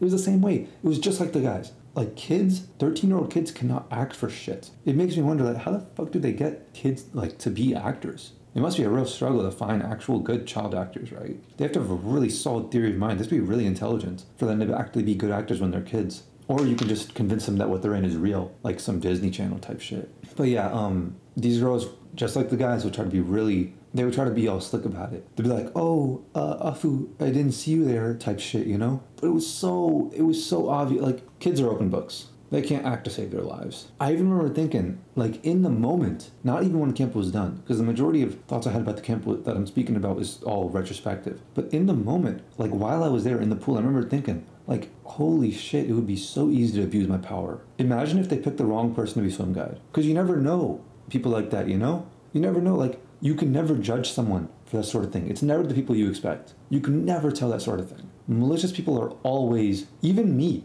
I've done a lot of fucked up shit that, like, people would never expect from me. And never in, like, this sort of situation, right? Imagine if they had picked somebody not like me who would have actually abused their power. This is what I meant when I said earlier, like, bro, for the swim team, just have all girls and have only the safest picks of girls. You're reducing the chances as much as you can, because what they did to pick their swim guides, it was literally like luck of the draw. They just, like, drew straws basically.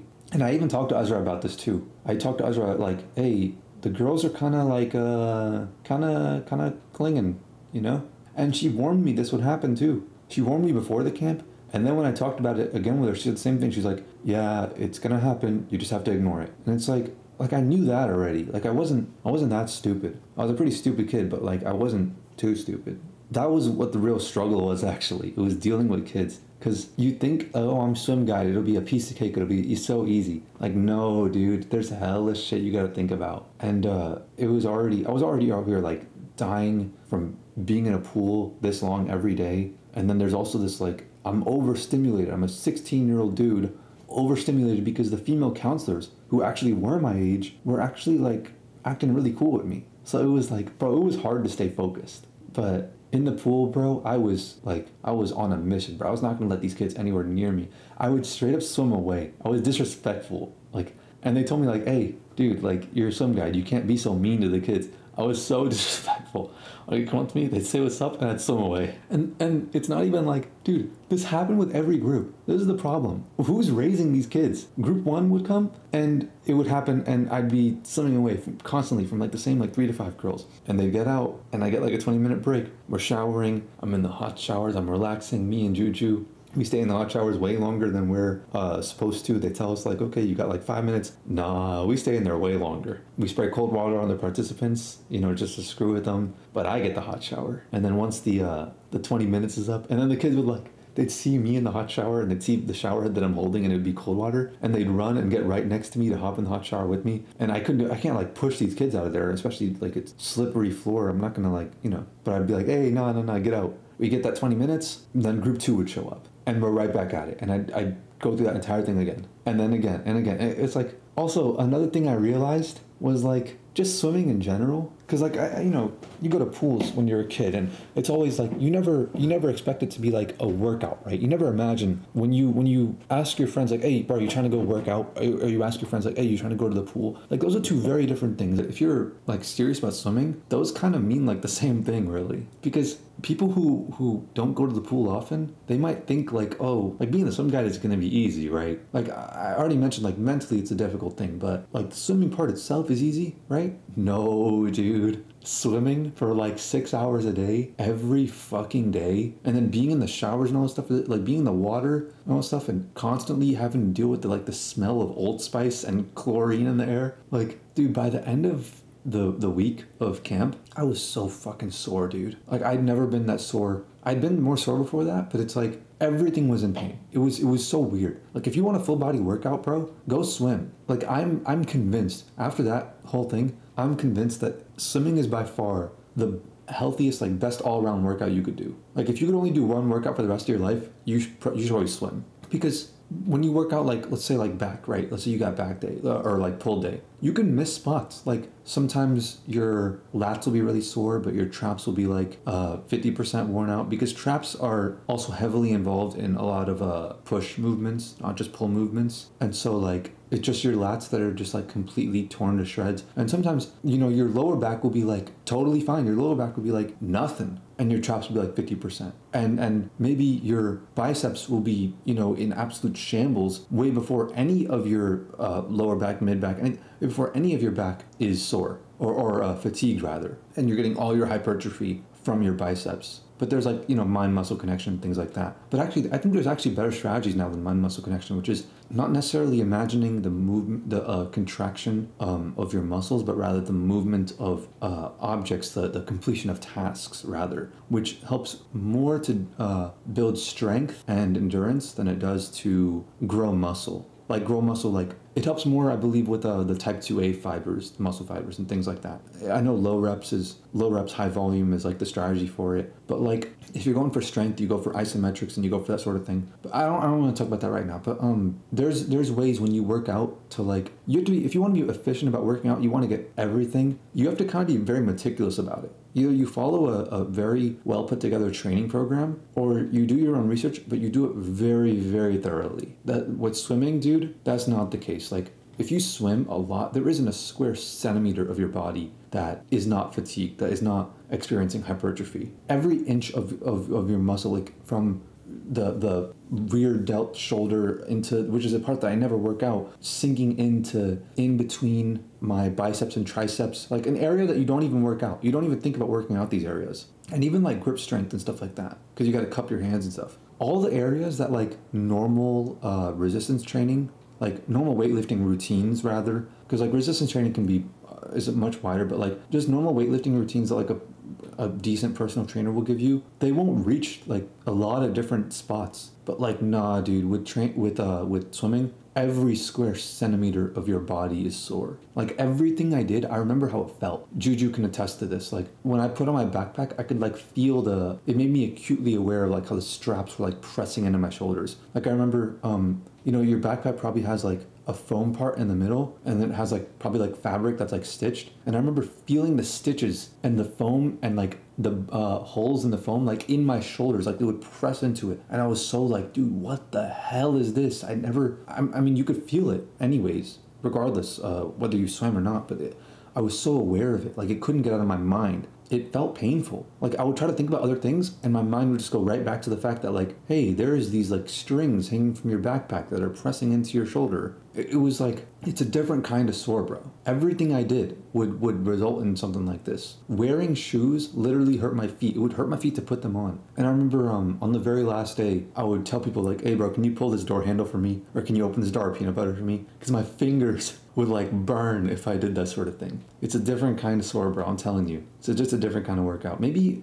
you wouldn't experience it if you're like more athletic, if you have more muscle mass, but like in the position I was in, how weak I was, like never working out or anything like that, for me at that level, I probably experienced a soreness that most people could probably never experience in their lives. It was a totally unique experience, and it's not something I think I could ever replicate ever again, because I'm a lot stronger now. I'm not 80 pounds and 6 feet anymore. I'm 117 pounds and 6 feet, which is still really skinny, but I'm working on it. The reason why I think swimming is the best workout, because you can't necessarily measure it in reps. Because even when you're in pain, even when you're fatigued, you can still swim, like for the most part, right? Like you think you can, you never feel like you can't swim until there's a point where you really can't swim, and then you're screwed. But if you know your limits, like you always feel fine in the pool. You always feel like if you work out and you're super sore, you can go into the pool and you feel great. What happens is like when I got out of the pool is when I felt it. When I got out of the pool, it was like if I wanted to lift something, right? It would feel really heavy for me. I feel really sore. But if I brought that thing with me into the pool and I lifted it, it was so easy. So it's like I can push myself way past the normal levels of fatigue with normal resistance training that people do in the gym. And that's why I feel like if you know your limits, it's a great workout, because usually the pain of weightlifting is what makes you stop. It's what makes you go like, all right, I'm done. I'm gonna go back home now. But there's no pain in the pool. And I feel like also in the pool, there's very low risk of injury. It's like the ultimate calisthenic. It's like, imagine if you're doing bicep curls, right? And you're so fatigued you can't lift your arms anymore. You're done. But swimming is the opposite. Like if you're sore from swimming, what that means is you can't do bicep curls when you're out of the water, but you could do it when you're in the water because of the buoyancy. The buoyancy makes all the soreness go away and it makes things easier. That's why you probably can't run on the wall in real life, but you could definitely run on the wall in the water. You could jump a lot higher and stuff in the water, do flips and all that, you know? And I feel like that's how you can really push yourself to your limits without putting in like, you need a lot of willpower and a lot of motivation, not just discipline. You need a lot of motivation and discipline and willpower to be able to push yourself to your limits in the gym, because it's painful, deeply painful. You get hot and all that stuff. But in the water, bro, that's where you're meant to work out. Like human beings, as animals, I feel like that's where we're meant to be in for long periods of our lives. I feel like that's the meta's gonna, like everyone knows by now that like different like, you know, kettlebells are plain and simple superior to dumbbells in 60 to 70% of cases, 60 to 70% of workouts, you'd rather do them with kettlebells and dumbbells for real world application stuff. And everyone knows, like, you know, working out legs is absolutely essential. It's probably the most essential workout is working out legs for like a workout routine. It's the most neglected, and it should be the least neglected, especially like glutes and stuff like that. Glutes and hamstrings are very neglected, especially for guys. Guys don't work out glutes, which they absolutely should. What's it called? If they want to not drag their feet and they want good posture, they should work out glutes. Everyone knows that like full sit-ups bring very diminishing returns pretty damn quickly. So like the meta of working out has like totally changed over like the past like 15 years, right? Because even 15 years ago, I'd say like 20 years ago, sit-ups were like the gold standard for ab workouts. But now it's like nobody even recommends them anymore. But I feel like pretty soon, like give it 20 years from now, swimming and swimming related exercises like aerobic exercises and stuff like that will be the new meta, because unlike normal workouts, you can't be stopped by fatigue. So if you're with the right people and you're getting proper supervision and proper training and there's a lifeguards and stuff, you aren't stopped by soreness. You can push yourself as much as you want, but you are stopped by drowning. So there is a certain point where it's not like diminishing returns, it's just you do so much volume that there's just a line you cross and then you're screwed. But as long as you don't cross that line, and you know to not cross that line, you know where it is, which I'll admit is not the easiest thing to know. But I feel like in the future, if we develop better methods for understanding oneself and knowing one's limits, right? Especially with a lot of research going on today, I feel like swimming will be the meta of working out. Like it'll be like, if you're a bodybuilder, consider swimming before, after, whatever workouts you do, because it'll never be as efficient as the, training programs where you could really isolate muscles and things like that for bodybuilding. But even for that, you could probably benefit greatly from swimming, from developing quite a bit more flexibility and mobility, so that way you can get more range of muscle, so that way you can build more muscle mass for the future and things like that. You know, if you're playing the long game, swimming seems like the right way to go. It seems like a great thing to incorporate into your workout program. Soreness from swimming is a different kind of pain. Maybe it's just that day that I experienced that, like how people who are in weird situations have unique experiences, like people who have very, very low tolerances experience their first time being high or being drunk as a totally different thing as people who have very high tolerances naturally. And people who have high tolerances can never actually experience those things that the people with low tolerances can experience. So it's like maybe that was just a unique like one-time thing. But actually no, being sore from working out, it's like everyone knew this other than me. Like when I was at the camp, like everybody would sort of hint, like they would say things that implied that they knew. And when I look at it in hindsight, like they definitely knew about this stuff. Because like we had multiple groups every day, and I was in every single session every single day. And like Juju was in like 60% of them, and Eliza was in the pool like 35% of the time. Sheza was in the pool like 25% of the time, maybe 20%. And like Azra was in the pool like 5% of the time. But like that was fine for her because like she was like the lifeguard basically. So her main job was like telling us what to do, right? From above, from outside the water. It's cool. But like I was, compared to everybody else, I was in 100% of the time. I was always the first to get in and the last to leave because I enjoyed it. Everybody else, like I fucking tore my body to shreds, and everybody else was really like careful about that. And this dude Juju, bro, he was built. Like he was swole as hell. And even at the end of the camp, he was telling other people that he was sore after his like measly 60% pool time. But dude, this dude had no fucking idea what I was going through. It was I'm glad I got to learn that. I'm glad that that's over because I couldn't do shit for like the next few days. Like I got invited to sleepovers and I'm like, nah, dude, I can't. I literally cannot. Don't swim too hard for too long. Now that I know, oh yeah, I should be aware of my limits. I should try to look for the patterns as to, you know, myself slowing down, running out of breath, feeling exhaustion, that sort of thing. Now that I know that, I'm glad.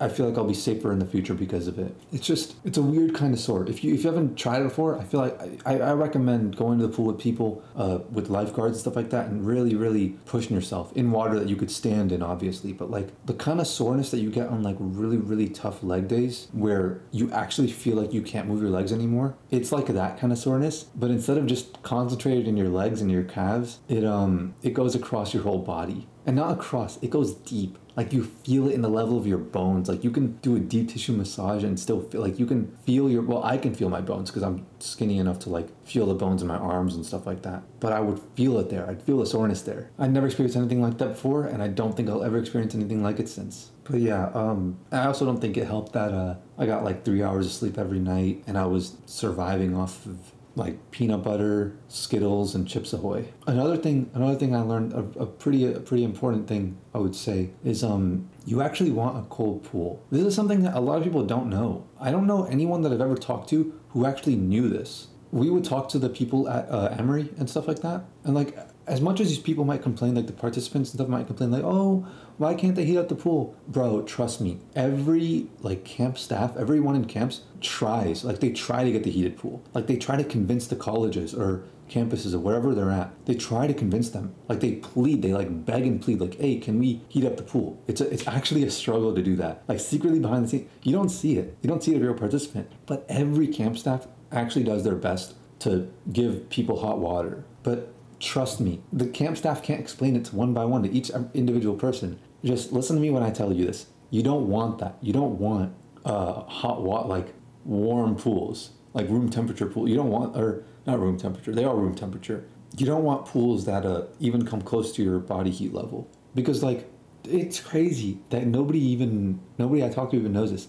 Like I see adults, grown adults, who like step in cold water, like, oh, let me see. And they dip their toes in there, like, oh, it's too cold, I can't go in. But it's like, no, you want it to be cold. Hot water's for staying still. Hot water's for the like cleansing, quote unquote. It's for like the pseudo womb type feeling, right?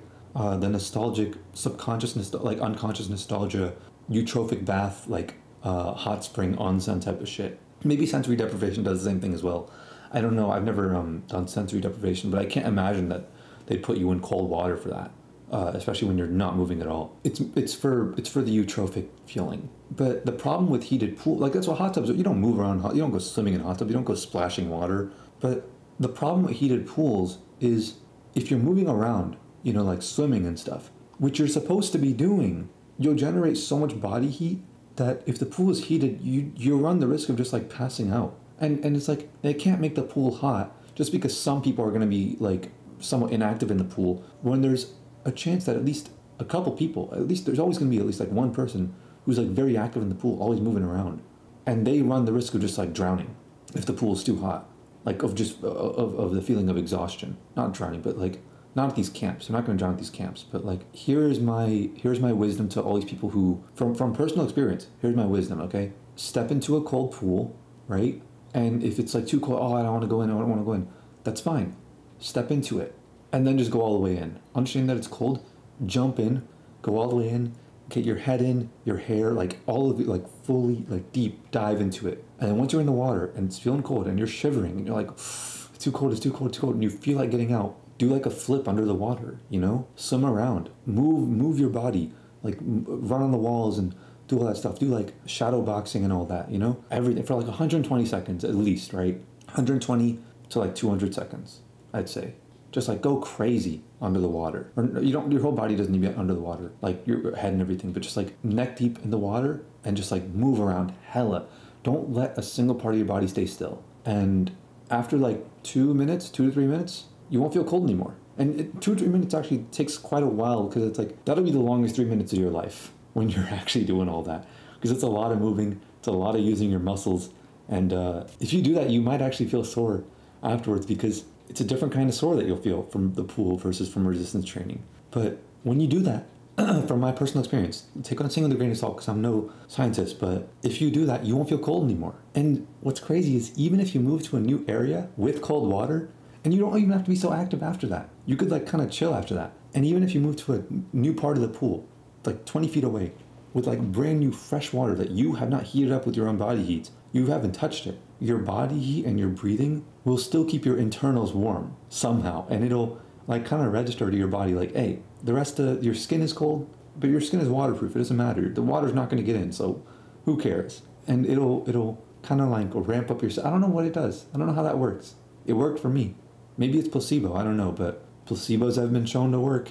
Even when people know they're placebos, they're still been shown to work. If they heated Olympic pools, like if they accidentally turned on the heat, because they can do that. But if some careless dude just like turns on the heat for an Olympic swimming thing, the swimmers would just like drown. Like they'd get exhausted because swimming makes you hot in more ways than one. If you're moving around, that is. Like you can do nothing in a pool, you can be lazy, which you shouldn't be, and you won't get hot. But if you're doing what you should be in a pool, you'll feel it. You'll feel your body temperature, like understand the situation, understand that you're in water, and act accordingly. And it's like, it blows my mind. It makes me feel sad because like people who are like, they see everybody else in the pool having fun and they want to go in to join them, but they don't want to go in because it's too cold. But they're like, man, I really want to hang out with everyone. It's like, bro, you don't have to miss out on it. Go in, move around a lot. Like don't worry about hanging out for like the first like 2-3 minutes. Just move around like hella and make like make bubbles around yourself basically. Like move around so much that you're surrounded by bubbles. And after like 2-3 minutes, you'll be fine. And you'll be excited. You'll be a bit more hyper, is from what I found. Like, again, take everything I'm saying with a grain of salt. Maybe consult some like Wim Hof podcast, look at some YouTube videos, whatever, talk to some, or not talk, but like watch some videos on what some doctors have to say about this sort of thing, right? I'm pretty sure, I know Joe Rogan's probably made videos on, probably talk about this sort of thing on multiple occasions, considering how much fitness-related talk he's had. And I believe he's had people talk about Wim Hof stuff. If you want to look it up, you search WIM space HOF. It's this dude who like runs marathons in like Antarctica. I'm pretty sure he'll have a solid answer for you. I never really looked into any of this stuff. I've seen clips here and there, like motivational clips. But my guess would be like maybe moving around that much in the water. Your body knows when it's in the water. Your body's smart enough to know that. Maybe it triggers some sort of like nervous system response that like ramps up your systems. Maybe it like ramps up your like breathing, oxygen, your digestion, partitioning. I mean, maybe that's why you can't go into a pool right after you eat. Maybe that's part of the reason, not just buoyancy, because the buoyancy of a pool can't be solely responsible for the feeling of throwing up you get, right? Because it's not like your neck is in the pool most of the time for most people, right? So it's like that can't be the only reason, especially when your digestive system is working hard at funneling all that food down through your digestive tract. So it's like even that there's got to be some kind of system in place where if you're in the water, because when you're in the water and you're in a hot tub, you don't feel like throwing up all that much. Nowhere near as much as you did if you were moving around hella. But then again, maybe that's just a reaction the same way you'd get if you ate a lot and you ran on the treadmill, you know? You're just pushing your heart rate up, basically. Oh, dude, that probably also might contribute to the fact that, like, you know how when you get out of the pool, you're, like, absolutely starving every time, and, like, it makes food taste so much better? Hard workouts can make you hungry, for sure, but eating after you get out of the pool, eating, like, a sandwich and Doritos and, like, Capri Sun and all that stuff, like, that sort of thing, after you get out of the pool after, like, hours of swimming with the homies at some, like, birthday party, whatever, like, that makes food hit different, dude. Food tastes unreal after that. It's like, it's trippy, actually. Like, you're actually kind of, like, tripping in a way. I feel like, you know, when you're high and your serotonin receptors are firing off because of THC binding with them, I feel like in that same way, there's probably a lot of serotonin going on when you're in that social interaction in a pool, and your body understands that it's in a pool, that allows you to also get the same sort of effect with food. And I can imagine that maybe that's what it's like to taste food when you're high, is the same. Then, damn, that makes being high really, like, a really attractive thing, because food's got to taste amazing all the time. Being able to control that effortlessly, just smoking something, all these things seem to be somewhat connected in my head, but like I said, I'm no scientist. I do know some things about this, like these systems like digestion in particular, disproportionately to what you might think relative to your other systems, digestion generates huge amounts of body heat. And I feel like that's the kind of body heat that would let you feel warm and that would keep the rest of your systems safe. That would signal to your brain like, hey, you might feel cold, but you're safe. So relax on sending the pain signals, you know? I feel like that's the kind of thing that would keep your body actually safe in the water. In very cold water, that is. But I'm stupid, so take everything I say with a grain of salt. Everything I'm saying is literally just a shot in the dark. I'm just brainstorming right now. But I learned quite a lot when I was there about, like, the water and pools and stuff like that, and how these things sort of work.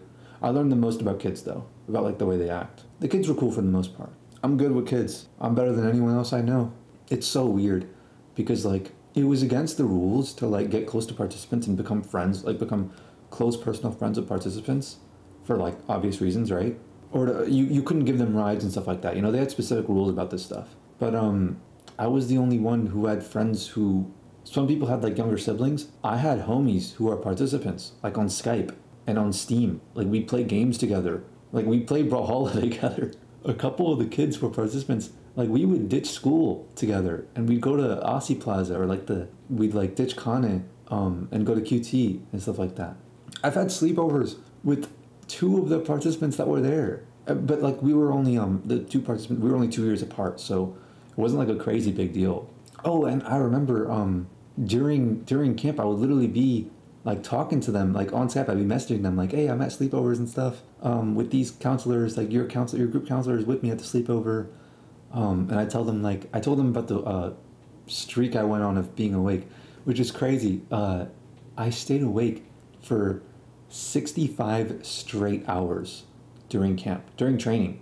It's a personal record for me that still stands to this day. I've never beaten 65 hours. I don't think I ever will either. Actually, 65 hours, what is that? That's like a little less than 24, 48, 72. Yeah, no, it's a little less than, it's 7 hours less than 3 days. So I slept basically 3 days. I fell asleep, legit sitting upright in a car while we were blasting Travis Scott, Days Before Rodeo. We were blasting that song, Zombies. And that's when I fell asleep. Like, it's super hype, and, like, bro, if you're tired enough, you'll fall asleep anywhere. That's why I don't think I can break the record anymore. Not because of, like, any health reasons, which is probably the real reason why I shouldn't try to break the record, but I just don't think I could break it anymore. And that's actually, like, a common theme in Mosaic that you'll find, which is, like, every camp has at least one person who will like fall asleep behind the wheel. Like every camp that happens, because I was actually going for 75 hours of being awake. That was my goal. I wanted to stay awake for 75 hours. So like, I like put my seat up all the way. I made sure to blast like hot air, because you know cold air makes me fall asleep. And I made sure to only put on like the hardest songs, like Hard in the Paint, French Montana Ocho Cinco, ASAP Ferg Work, Future Karate Chop, Keith Ape Ichima, Chief Keef Love Sosa, and Travis Scott Zombies. That was the one I was playing, and like a few others, like just consecutively, like all of the hardest songs, like songs that would make you like go crazy in the gym. Like these are all songs that you put in a workout playlist. Like if you're really with the shit, you know, not these like up tempo like bullshit songs they put in the like playlist. Like the kind of stuff that these people put in these playlists. I imagine, like I look at that and I imagine some like CrossFit like cardio dude who's like fat and like unhealthy, and he's like, I'm gonna hop on this cycling machine, and he's got like the giant headband and like wristbands and all that stuff for like sweat. It's like totally unnecessary for what they're doing, and it's like, that's what I imagine when I look at all these workout playlists. But if you want a real like legit workout playlist that'll make you go hard for actual resistance training, to really push yourself, these are the kind of songs you put in there. Like just songs that just trap songs that are actually hard, that make you stay awake, that make you like get hype when you're about to fall asleep. Those are the best songs in my opinion for that sort of thing. I should make a workout playlist. One day I'll make one and I'll put it in the description of this video, and I'll share it with you guys. So the whole theme with Mosaic is magic. All right, I went to Camp Mosaic as a participant. I still remember like nothing was labeled, and everything had like drawn magic labels, right? And they would reiterate it so much. It was like all this like stuff that they did with markers. They would constantly say over and over and over again, like everything is magic, right? Like the theme song of Mosaic when I was a participant was like the song. It's like it's so magical, you and me, la di da, like that song. And I started to actually have doubts at a certain point. I was like 99% sure that the magic juice they gave us was just Kool-Aid because it tasted like Kool-Aid, but I was not 100% sure. And I'm pretty sure the other kids felt the same way too, if they had any imagination, that is. This is when I was a participant, is what I'm saying. So naturally, when I was a guide, I told everyone, all the participants, the formula for magic juice. I forgot exactly what it was. It's like they mix it in a giant barrel. They use like a boat oar or paddle or something to mix it, which I stole from there, and I still have it. They take like a commercial sized like Gatorade powder and like Kool-Aid powder and stuff, and they have like special ratios of like certain flavors. I think they dump some sugar in there too as well. I didn't even know you could buy them like that, but I mean, hey, I guess you can. I mean, it makes sense now that I think about it. Like how else would all these like summer camps, you know, sports teams, you go to like soccer camp or whatever, how else would all of them have like so much Gatorade? They're not out here like just buying a bunch of bottles and just pouring it. How would these like football teams take these like giant containers of Gatorade and like pour it on their coaches and stuff, you know? It makes sense why they would how they would have the commercial sized Gatorade powder, you know? But yeah, I forgot the ratios exactly of what it was. It was like a mix between a few different things, but I watched them do it. I helped out with it a bit. I helped mix the boat oar, and then like during lunch, I like stood up and made an announcement and just like told everyone. And the LPT, dude, they got so mad at me for that shit. And rightfully so. Like, I didn't take the camp all that seriously, and I knew the kids were gonna tell other kids, which they did. They did. Like, people came up to me in Kane later on, and they were like, hey, thanks for telling us about the magic juice and what it was and all that stuff. Thanks for telling us that the magic spray was just Old Spice. And I even kept the Old Spice too. But I threw it away after like a week because I was like, damn, this is gonna get bad. I was like, damn, I might keep this because memories, because it still had the Old Spice, it still had the magic spray thing wrapped around it, like the paper. And I literally during camp I just ripped the paper off and just showed them what it was, and you could tell because there was still orange and blue on it. You could still see like the Old Spice colors thing. So it's like, I mean, they're kids. It's not like they wouldn't know, but yeah, I was a musty quad butt chopper. I took that camp into my own hands. I remember people would see me go to the storage room to get snacks, and one time they told the LPTs about it. Like the other counselors would like snitch, and they'd be like, "Oh, he's going to take his break now. Watch!" And then they caught me taking snacks from the storage room, and I told them like, "Yeah, I told the kids that if they did a swimming race, I told like 3 of the boys who were like the fastest swimmers, like if they do a race, the winner gets fruit gummies." And so they raced. And you're not allowed to do any stuff like, you're not allowed to do, you're not allowed to take the camp in your own hands like this, especially as a guide. You can't do that kind of thing. You can't, it is, despite all the stuff I'm saying right now, like the stuff that I did, you got to understand that like I'm, like, people tell me in person, like I act like Balin Levine, I act like Gideon, I act like there's no consequences to the things that I do, you know? I act like a person who would just go up to somebody and say some shit that would get me punched or get me arrested. And people tell me that even without me recording anything. You gotta understand that about me, okay? So even though I'm wording it all like I'm making the camp seem like it's a certain way, it is a very strict camp. And that's actually the reason why I'm telling this story. It's because my experience was such an anomaly. It usually is super strict. So even though the stuff may sound normal, you're really not allowed to do any of this shit. They chewed me out actually when I got to the room. Chewed me out like those gummy snacks got chewed out by those kids.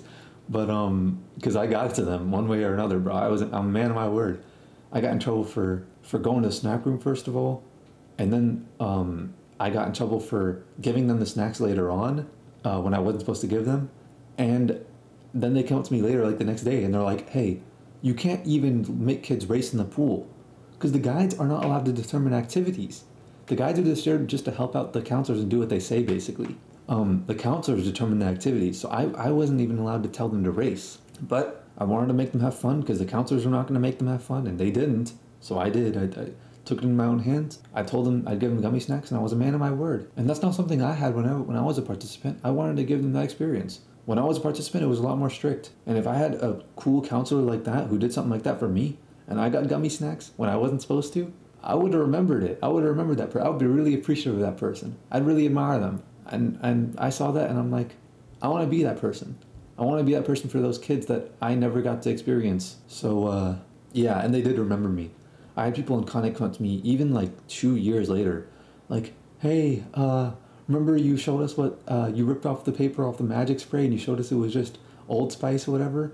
Yeah, it was, they remembered. They remembered. I hardly remembered anything from camp. I only remember a few very memorable moments, but they remembered.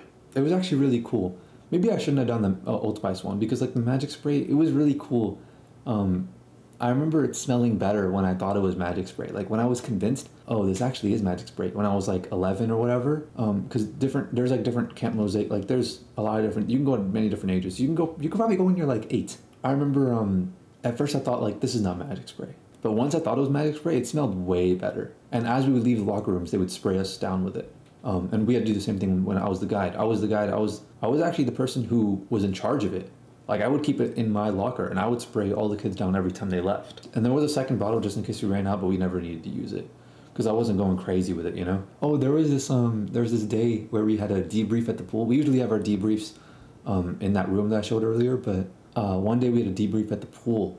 So all the counselors and guides were like, we all went to the deep end, the part where we're not allowed to take the participants. We went to like the 16 feet deep part of the pool. And when we all went back to like the showers, we all had like a fucking mosh pit, dude. Like we fucking took the shower heads off and like started spraying them around and shit. Like the littest mosh pits are actually in the showers when you think about it. Same thing happened at Illuma, which I'll talk about next. But I swear, dude, the best mosh pits to ever happen in showers. And like the best moments of all, like from camp, were those like late night at random people's houses, where everything is like gut-bustingly hilarious. Everything is like either super funny or super personal, like deep conversation where people would just say stuff that I shouldn't even talk about, you know? Those were the actual, like the funniest moment of the entire training was that moment of, they forgot to mention Sheza and Eliza, but the funniest moment of camp was probably when it was like the morning time and we were out at like Sweet Hut or Moogles or some place like that. We're walking and we look back at this dude's car and he has like a giant dent on the side of his car across the whole thing, across the passenger side. And it had been there this whole time. It had been there for like days. And we thought he knew by now. And he looks at it from a distance and he goes like, what the fuck? Since when was that dent on my car? This dude didn't even notice that. And it was like, the way he said it was like, the way he looked back and just said that with like the most like concerned voice imaginable. It was so funny, bro.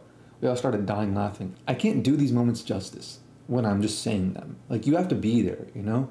Actually, that wasn't the funniest moment was Oh, this one I really can't do justice. I'm not even gonna bother. Like, it was we saw those like 50 or so like Ismaili wristband gut bataga things at like Azam's house at like 2 a.m. and it was confusing to see them all there. I don't want to like go into detail as to like what like the joke even was, because it's like it'll take way too much context, like context about Ismailis and stuff like that, so for you guys to even realize why it's so funny. But dude, we were laughing so hard on that. We probably woke people up with how much with how much we were laughing on that one. I should write bullet points. I'll write bullet points when I get to the Aluma one.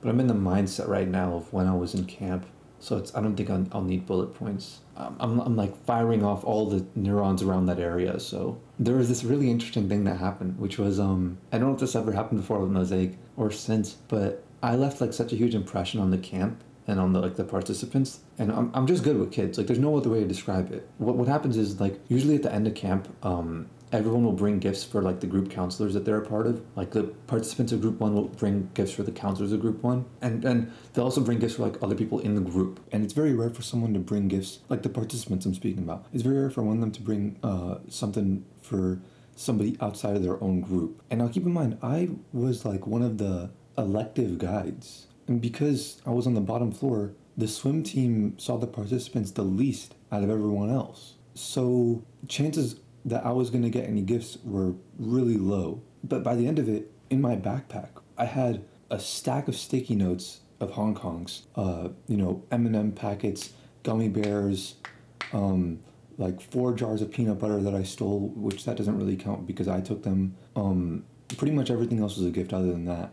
Like king size Reese's, king size Kit Kat, Dum Dum lollipops. So many gifts, bro. There's so much shit. Like I got like Almond Joy, I got a couple of gift cards. I got a pop socket from one of the counselors, which was not from the participants. Like a whole pack of like different kinds of packs of Skittles, each with like different flavors. Participants would literally, like their thought process would literally be like, I'm gonna bring candy for everyone in my group counselor, and a foo.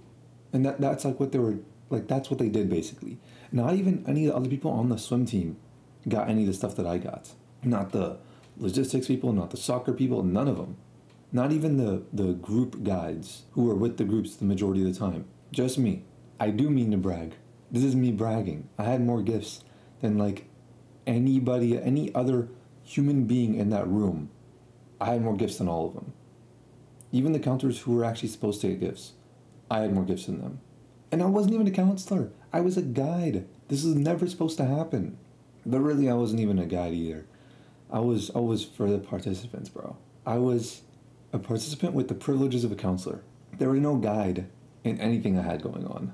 By the end of it, on the last day, where the counselors and the participants were like signing each other's t-shirts, like they gave us Mosaic shirts, and they told everyone, okay, sign each other's Mosaic shirts. But that's not the ones that like they were wearing. Like sometimes they put them on and they told people to sign it. But they gave us these shirts as like extras. But the kids, the participants, instead of signing the Mosaic shirt, they started signing the shirt that I was actually wearing. Like they were like running at me with their Sharpies, trying to like put marks on my actual shirt. My shirt by the beginning of the day was empty. It was like a cream color, like off-white kind of whatever. But like by the end of these kids chasing me around with Sharpies, and I enjoy that. Like I enjoy, because they know I'm not like a little, like I can handle that sort of thing, you know? I like the games. I like to play games. I'm not going to take everything so seriously. I'm not going to go, no, my shirts. It's too risky to do that to other counselors who might take it seriously. They probably get yelled at. But the participants knew, like, I was cool with it. But bro, by the end of it, there were so many Sharpie marks on my shirt that it started to look like the actual design. It was like cookies and cream colored, when it was, in the beginning, it was just like an off-white. And I got in trouble with that too. I was just getting in trouble left and right. It was like, at one point I let one of the participants, one of the older ones, who was like 13, 14 or something like that, and I let him write the word fuck on my shirt.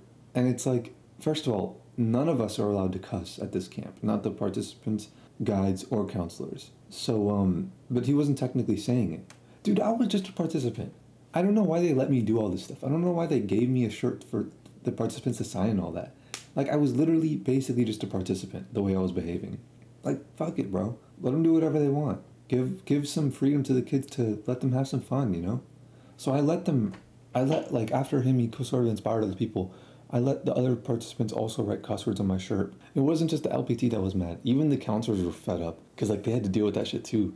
It was like, because, like, I don't wear that shirt. There's cuss words all over it. I'm not gonna go around indecent. It's like, you know, in public, kids will see it and all that, you know? You bother these counselors because a kid would write something on my shirt and then he'd be like, oh, this is totally acceptable. And then he'd go write something on their shirt. And that would screw up their ability to go out in public with, like, they would have to basically scratch it out, and at that point it would be like a tainted shirt. So I get where they're coming from, because they wanted their shirts to only contain pure signatures or nice messages or whatever, right? Like, legit, 5 minutes after this dude wrote fuck on my shirt, like 3 other counselors came up to me, like group counselors, and they're like, Afu, did you let him write a cuss word on your shirt? And I'd go, yeah, he was pretty happy about it. And they'd go like, yeah, no, he's ecstatic, yes, 100%. But now, without me noticing, I look at the back of my t-shirt and there's 15 cuss words on there. And that, like, being me, I was like cracking up, you know? Because, like, I was a participant. And that was hilarious. And it still is hilarious. But yeah, oh dude, wait, I have pictures. I don't know if I have pictures of the shirt, but look at this. Tafu Bai for breaking out of his shell, bro. I hate this phrase now. I hear it so much. It's like, it's Smiley's, like, favorite phrase. It's just Hong Kong to Afraaz. Hong Kong to Tafu Bai for the cool new Mosaic song you made. I don't know who that is. I can't read that. But I do recall making a few Mosaic songs, which, like, the songs are like the whole, it's like, that's like the whole appeal of Mosaic. That's like the tradition. And I did make a few. I changed the meta, bro. Hong Kong to, yeah, I did know nobody's name. Oh, there's 2 in there. Whatever. Probably don't remember, but I did know you when you were younger. Yeah, I did remember. Oh, no, I didn't. Wait, this is, it's been great to see you growing up. Anusha? Or, that's Anusha, right? Yeah, Anusha. That's weird. I don't know if that's the same Anusha, but Hong Kong to Afraaz for being funny, smart. He is the full package. wait. I see a picture. It says, okay, look, Hong Kong to your loving, genuine personality. Head over heels for obsessed counselor. Yeah, these are trolls, bro. There were so many of them. Can't wait to swim with you. Dude, look at this. You are heaven. Yeah, ridiculous. I was breaking records, man. Oh, look at this. Oh, here's some of this. But yeah, that's basically how it was on the last day. I really resonated with the participants, bro. I was a participant. Let's not kid ourselves. They never should have let me in that camp to begin with if they were going for what they were going for. Like, I enjoyed myself in that camp, but it wasn't over. And they just didn't know, like, the kind of person that I was. So, like, they didn't know the kind of behavior that I could inspire. Because I don't do these things, but I inspire this kind of behavior, for sure. And I'll take responsibility for that. But the day after camp ended, Sami came to pick me up, or maybe it was Juju or something. No, it wasn't the day after. It was like a couple of days after. At this point, I had already left the group chat, because I'm not interested in talking with people that I'm not playing the same games as. If we're done playing the same games, if we're done seeing each other on a regular basis, if we're done like being in very close proximity to each other, I don't feel the need to talk to you anymore. I don't, like, consider you close unless we're, like, literally physically in close proximity. And all these people, listen, I'm just ahead of the curve. All these people are like, no, you can't do that. We're still friends and all stuff. And they'll say differently. Watch, a year will go by and all these group chats die. You go into that Mosaic group chat now, nobody's talked in years. You go into the Illuma group chat now, nobody's talked in years. They're just slow, is all they are. They're just behind the curve. They just don't realize, oh yeah, you do need close physical proximity to someone. I'll literally put a link to the SOC that I did in the description, where I talked about this, where it's like, technology makes people think that they can be close if they're far away. That's the biggest lie technology has ever told. Yeah, watch that video to know what I'm talking about before continuing. I already left the group chat, and these guys came to pick me up. These guys wanted to, like, hang out a bit one last time before my school started. No, my school had already started. I had a day where before school started, it's like Anam's party, whatever. I didn't show up to that. I didn't feel like it. I was kind of tired, and, like, I had shit to do. Keep in mind, this whole time, like, I have a life outside of being in a Smiley. So I'm like, no, I'm not interested in participating any further. My work here is done, you know? I came in with a purpose. My work here is done. So then I didn't show up to that, and then the guys who came to pick me up, these were the guys who were a lot cooler with me. It wasn't just like everybody showing up for, like, one final get together with all the participants and counselors. It was like this was just like only a handful of people. It was primarily the people who I would get rides with. I would stay at their houses. We'd show up late to training every time. Like, this was that crew. And so I'm like, all right, you know what? Whatever. I'll hang out with them, you know? Because a couple of these people I was hanging out with before Mosaic, and a couple of them I still hung out with after Mosaic. So this is not like, this is still people I'm close proximity with. So I was cool with it. We leave and we go like, screw it. Let's roast everyone in the group chat and leave. And this kind of, when I think about it now, this kind of left everyone else in Mosaic with the wrong impression. But like, I think it's kind of cool. Like, I had a dream about this a few nights ago, where it's like just the feeling of what it's like of like sending people off on their journey when you know more than them, where it's like you know things that they don't know, and they're gonna learn things along the way. And it's like to see that. I don't know. I feel like some like Gandalf type, like it's interesting to see when somebody else has a misconception that you could very easily fix and clear up, but you go like, you know what, I'm gonna leave it because it's not causing any harm. I want to see what perspective comes out of this. And it's like a science experiment, because like this is always the case. Everybody has misconceptions about everything. Miscommunication is communication. You'll never be able to fully translate everything that happens in your mind to somebody else, like 100% data. It's never going to happen. You just do your best. Data transfer is very low speed and very inaccurate as it is right now. And I think that's good. I think what Elon Musk is trying to do with Neuralink, trying to connect people with very high data, very high efficiency communication, I think that's wrong, like morally. I think that strips away what makes us human. And anybody who's watched Evangelion knows what I'm talking about. It's miscommunication that makes us who we are. And when you get rid of that, we're nothing but robots. So I'm looking at the situation and I'm like, right now in hindsight, I'm like, I could fix this right now or I could leave it. And I just like to observe it. Like, I know the truth. And it's not even that like, oh, I feel like I know more than everybody else. But it's just like knowing that we're all foolish and we all have these misconceptions. And you know what? I probably have misconceptions about what they're thinking about and what happened with them. But like, it's okay that we don't feel the need to constantly correct each other all the time. It's not like there's going to be any consequences of it. And if there is, those consequences are supposed to happen. That's life. And besides, the consequences of this sort of thing are very, very small. They'll never see me again. And they haven't. It's been since 2016. Right now it's 2022. They have not seen me again since Mosaic. Like any of them. Except for like people I knew beforehand. So I'm in the car and we ride out. And we go to Chipotle. And we start roasting them. Like me and the dude in the passenger seat. We start roasting everybody in the group chat. One by one. And we use like the honk. We're like, oh, honk honk to this dude for doing this dumbass shit. Honk honk to this girl for embarrassing herself here. I start going off, dude. And we park. And I hear someone outside the car go like, yo, Afu's flaming on everyone in the group chat. And then I look out to my left. And I see people there. And they go like, hey, yo, he's right here. And they all start cracking up. And we get out. We're at Chipotle. We get food. And I'm like, I have my phone. And I'm going through like, it's pretty lighthearted at first, you know? But like people take an opportunity. Like nothing interesting happens anymore. Even when you say something lighthearted, everyone's like, oh, crazy. There was like 10 people there. So it was a nice, like, it was hype, but it was also very intimate. It was a very intimate environment. It was like Sumi, Rhea Merchant, Juju, the other Junaid, Cheyenne. I can't remember. There was a couple more people. Actually, when I think about it, that was actually the original crew who figured out that Ariba was the rat. This was the crew who took me to Chipotle, who picked me up and took me.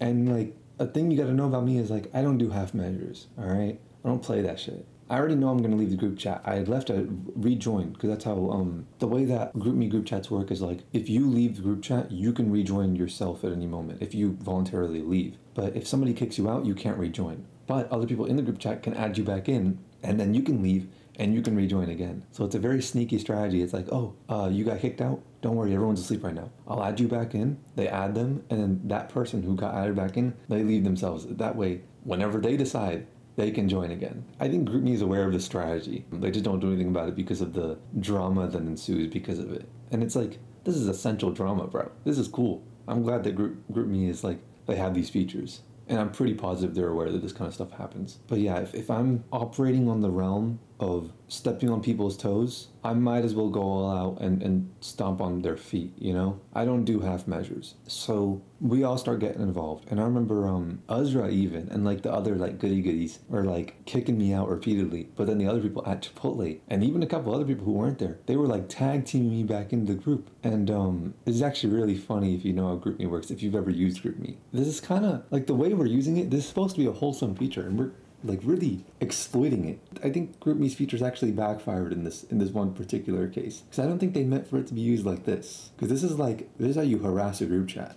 And it's like you could probably get like 20 of your friends in there and for them to all very quickly tag team each other back, and as long as you have strength in numbers, you could annihilate a group chat. That's like a totally wholesome thing and you could just tear it to shreds. I'm pretty sure GroupMe had like a surge in traffic that day, dude. So they all go like, everybody with me at Chipotle is like, oh, like, let me say stuff. And the thing is, like, they're not like me. They don't want to seemingly burn bridges and say some shit on their own account. But like, for me, I'll say shit, but I don't consider it burning bridges. Like, I'm not the kind of person, like, words are words. To me, words mean very little. Actions mean everything. That's why I'm so against censorship, because it's like, bro, what if there are people that are okay with it? What if there are people that are okay with having a dislike button on their videos? Like, can I opt into it? Minecraft recently did a thing where they instituted on Java Edition, like a couple days ago, they instituted a way for you could report people's chat, like speech and stuff like that, and like a human moderated team will terminate their account, whatever. It's like, bro, I paid for the game, and for me, it's like I want to go into these anarchy servers, and I don't get, like, I want people to experience that sort of thing. I like that sort of environment. Censorship is like telling a man he can't have a steak because a baby can't chew it. Well, yeah,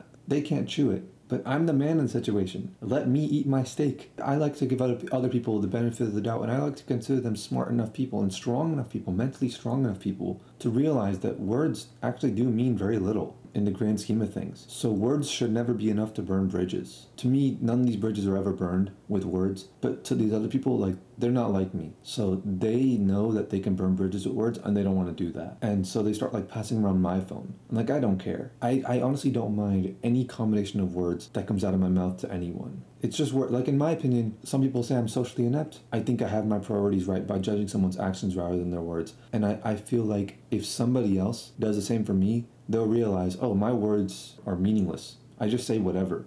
I don't care about what I say. My actions are meticulously crafted. They're well thought out. I think about them deeply and thoroughly and have conversations about it with people. And they're not able to go into nearly the level of depth that I've gone into when arguing with me about it because I've thought about it so much. They have to really think about it beforehand, but people don't usually do that. They're so focused on words rather than actions. It's very rare that I find somebody who actually assesses my actions rather than my words, and when that person comes along, then I know I could really be friends with them. So I don't mind like just saying random shit, pissing people off, because that's my filter. That's my way of going, oh, you're not on my wavelength, you're not on my level. Like, you have the wrong priorities, and if you're gonna dislike me because of it, hey, works for me. That saves me time. So at a certain point, my phone dies, and they all start logging into my GroupMe account, and there's like 3 different phones here logged into my account, and they're all saying shit. They're all like passing each other's phones around. I'm like chiming in here and there, and I have my case. My case is actually at the time it doubled as a speaker and as a portable charger, so I'm charging my phone. It takes a while for iPhones to come back alive, right? So my phone comes back on at a certain point, and then the majority of stuff I'm saying is sort of like inside memes, but at one point I go all out and I like kick the hornet's nest. And to me, this isn't any different. Like, I don't see what I said as any different from anything else. But everybody else saw this as crossing the line. And I go like, Hong Kong to Ariba for being the rat of the group chat and ratting us all out to the LPTs every time we had a sleepover. And every message that I had before that, everybody was liking those messages. Like, I was getting like 10 to 20 likes immediately after I sent the message. I was like, I'm telling you, bro, I was out here breaking records. And then nobody liked that message.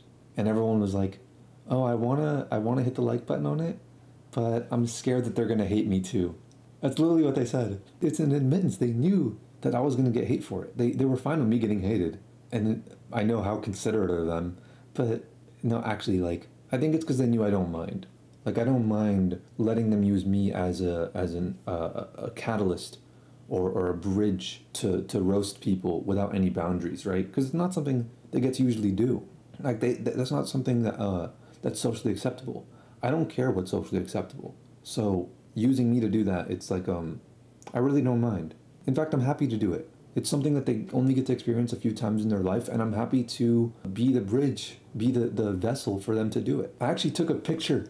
Wait, I took a picture right before my phone died. For the second time my phone died while I was there, and this is it. This is the only remaining remnants of that night. This is Sami. He was sitting to the right of me. There was like a table right here. There's people sitting next to him on the other side, left of me right here. This is Chipotle. It was pretty close to my house. And damn, I forgot who else was there. But yeah, this is the only remaining picture of that night. This is actually kind of an iconic picture. The one picture that can clear up the misconceptions. The one and only piece of evidence, and I just deleted it.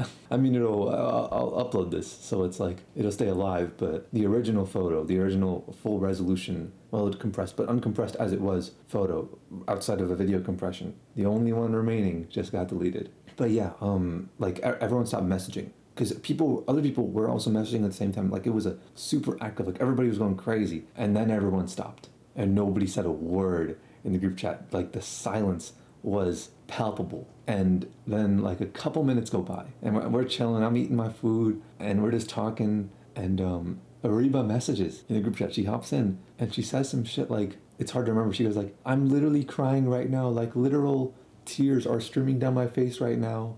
I try so hard and I try to make friends with all you guys. I do gymnastics because that's totally related. I don't know why she said that. I don't know why she had to bring up that fact. And they ask you how you are and you just have to say you're fine when really you're not fine. You just can't get into it. And she was going on and on and on.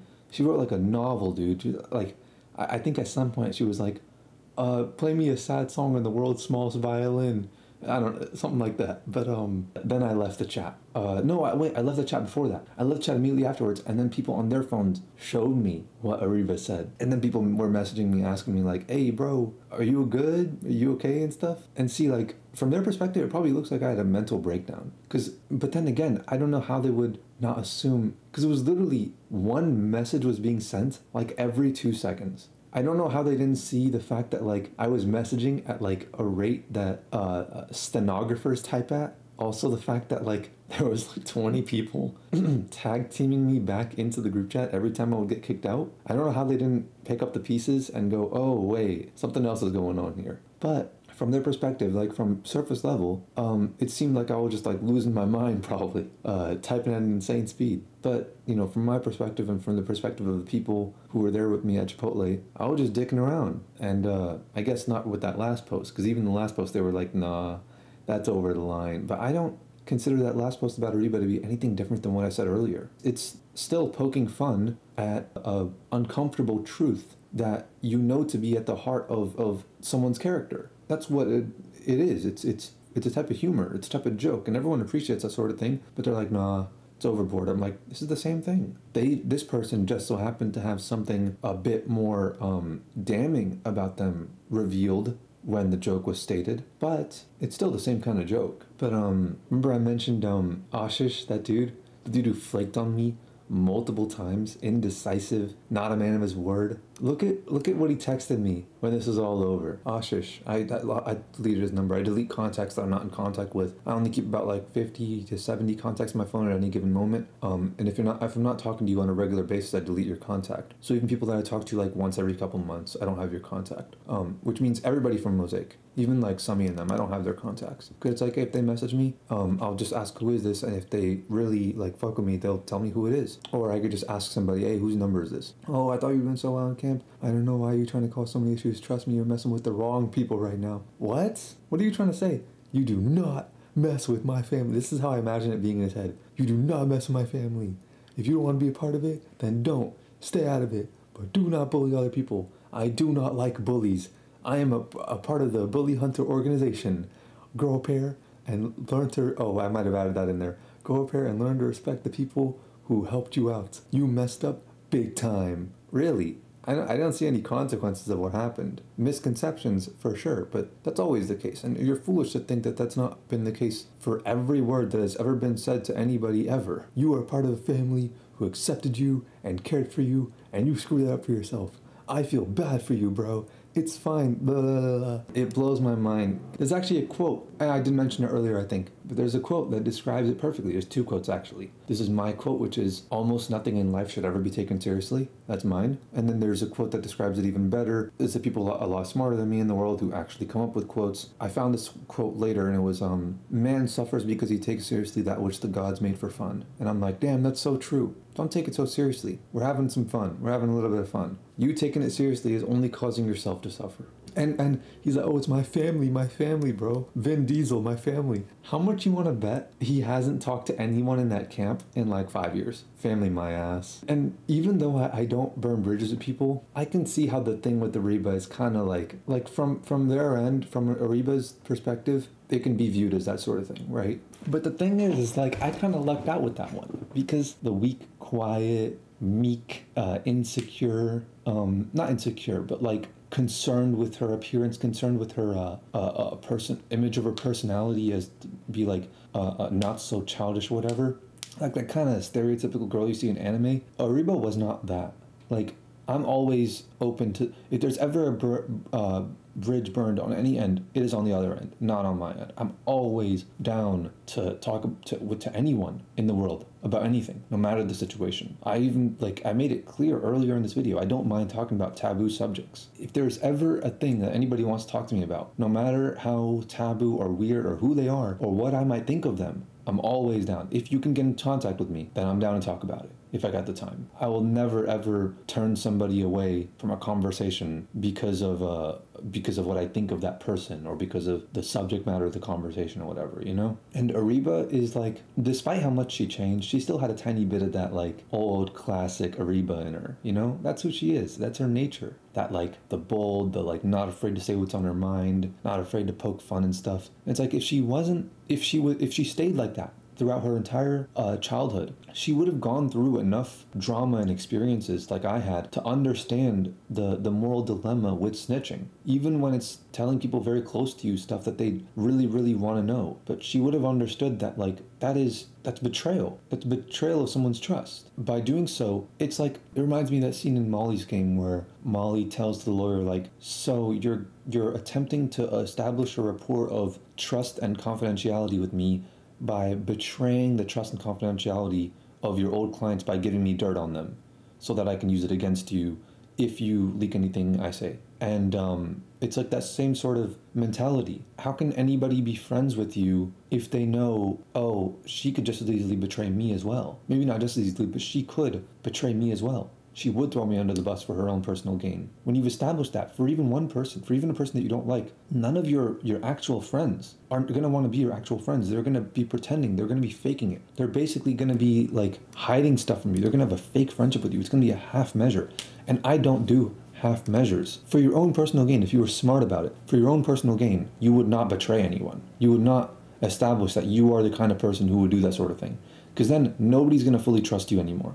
Nobody will ever be 100% vulnerable with you anymore. Nobody will ever give you that ammo on them. Even closest friends will hold back when saying things against you, consciously or unconsciously. They're gonna hold back. So if you truly want to live your best life, you shouldn't betray anyone. But I think it's because she changed her personality so much, she forced it so much, that she got left out of all of these essential pieces of socialization that happen when you're a kid, when you're experiencing life, when it's not meant to be taken seriously, that teaches you these lessons, these formative lessons that she didn't get to learn because she was so meek and so, I'm so much more mature than these people and all that. Like, no, you're not, and you shouldn't be. That's wrong.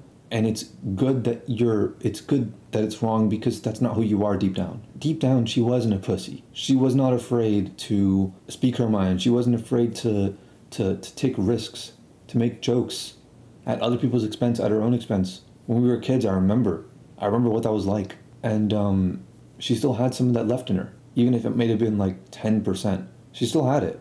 When she was a kid, she was like trying super hard, so it felt like the whole thing was snuffed out. But I remember we did see each other afterwards, like a year later at the CNN building, and she didn't avoid me.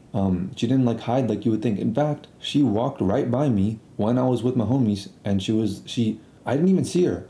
I was walking, and she goes like, "Oh, hey, Afu," and just walks away without expecting a response. All dramatic. It was so cool, actually, when I think about it. It was like a movie. It was like a soap opera. That was in 2017, and then she did it again in 2019, and this was at USIG. which I'll leave the link to that video in the description as well. But I didn't even mention her in that video, but she said what's up, and then she asked me how it was going and stuff, and like tried to make conversation, and I was just like giving like one word responses. If anything, I was a scared one. But then I was like, what the fuck am I doing? So after she left, she went back to her team. I went back to her and I asked her like, what changed? Like, why she stopped being like this, like the old funny Ariba, you know? Like, we had good laughs, dude. We had genuinely good laughs. She was genuinely funny. Bro, there were moments growing up where we were like hanging out together. Like, I remember we were watching TV together at this person's house, and during the fucking commercials, she was saying shit, like, she was like roasting people in the ads. And dude, that was her, I forgot what she said, but some of the shit that she said about the ad, something that she said about one of the ads, that was legit one of the funniest moments of my life. She made me laugh more than some of the people. Like, she made me have a moment of laughter that was more intense than some of the people that I'm the closest to now, who make me laugh on a daily basis. It's like, damn, dude, she really had something special going on, you know? And this was all when we were like 8 years old or so, you know, 7, 8, 9 years old. And I asked her, I'm like, so what changed, right? What happened? Where did that go? I didn't really get a satisfying answer from her, but it doesn't matter. Misconceptions will exist. Everybody has reasons for the things that they do. Whether they know it or not, everything is done for a reason. I don't need to know what the reason is, but I know that there is a reason. And that's good enough for me. That's my closure. But yeah, that was the entire Mosaic experience. I had fun. I actually had a lot of fun. Everyone there probably thinks I hated it because I was so like dramatic at the end. But no, I had a blast. Now, was a lot of it like a waste of time? Yeah. It was very filtered and censored and very family friendly and very fake. Would I have rather spent half of that time at home working on shit? Yeah. I'm weird and I don't enjoy fun things the way everybody else does. I get that. Yeah, totally. But I still had fun. Doing my own thing, basically. So yeah, that's pretty much everything I could think of. All I gotta say is, Hong Kong to Ariba for making me laugh so many times. Way back into a class, in Guinan class, and being such a fun part of, such a fun chapter of my childhood. Hit me up if you ever want to get back in that YouTube shit. If you ever see this, or if anybody who knows you sees this and they send this to you, and you ever decide to start doing YouTube again, I got you. I owe it to you. I'll help you out with that. And next is Aluma. Actually, wait, hold up. I'm gonna stop streaming for a bit. I gotta go get some food. I need water right now. My throat's starting to dry up. But when I get back, I'm talking about Aluma, alright? Be right back.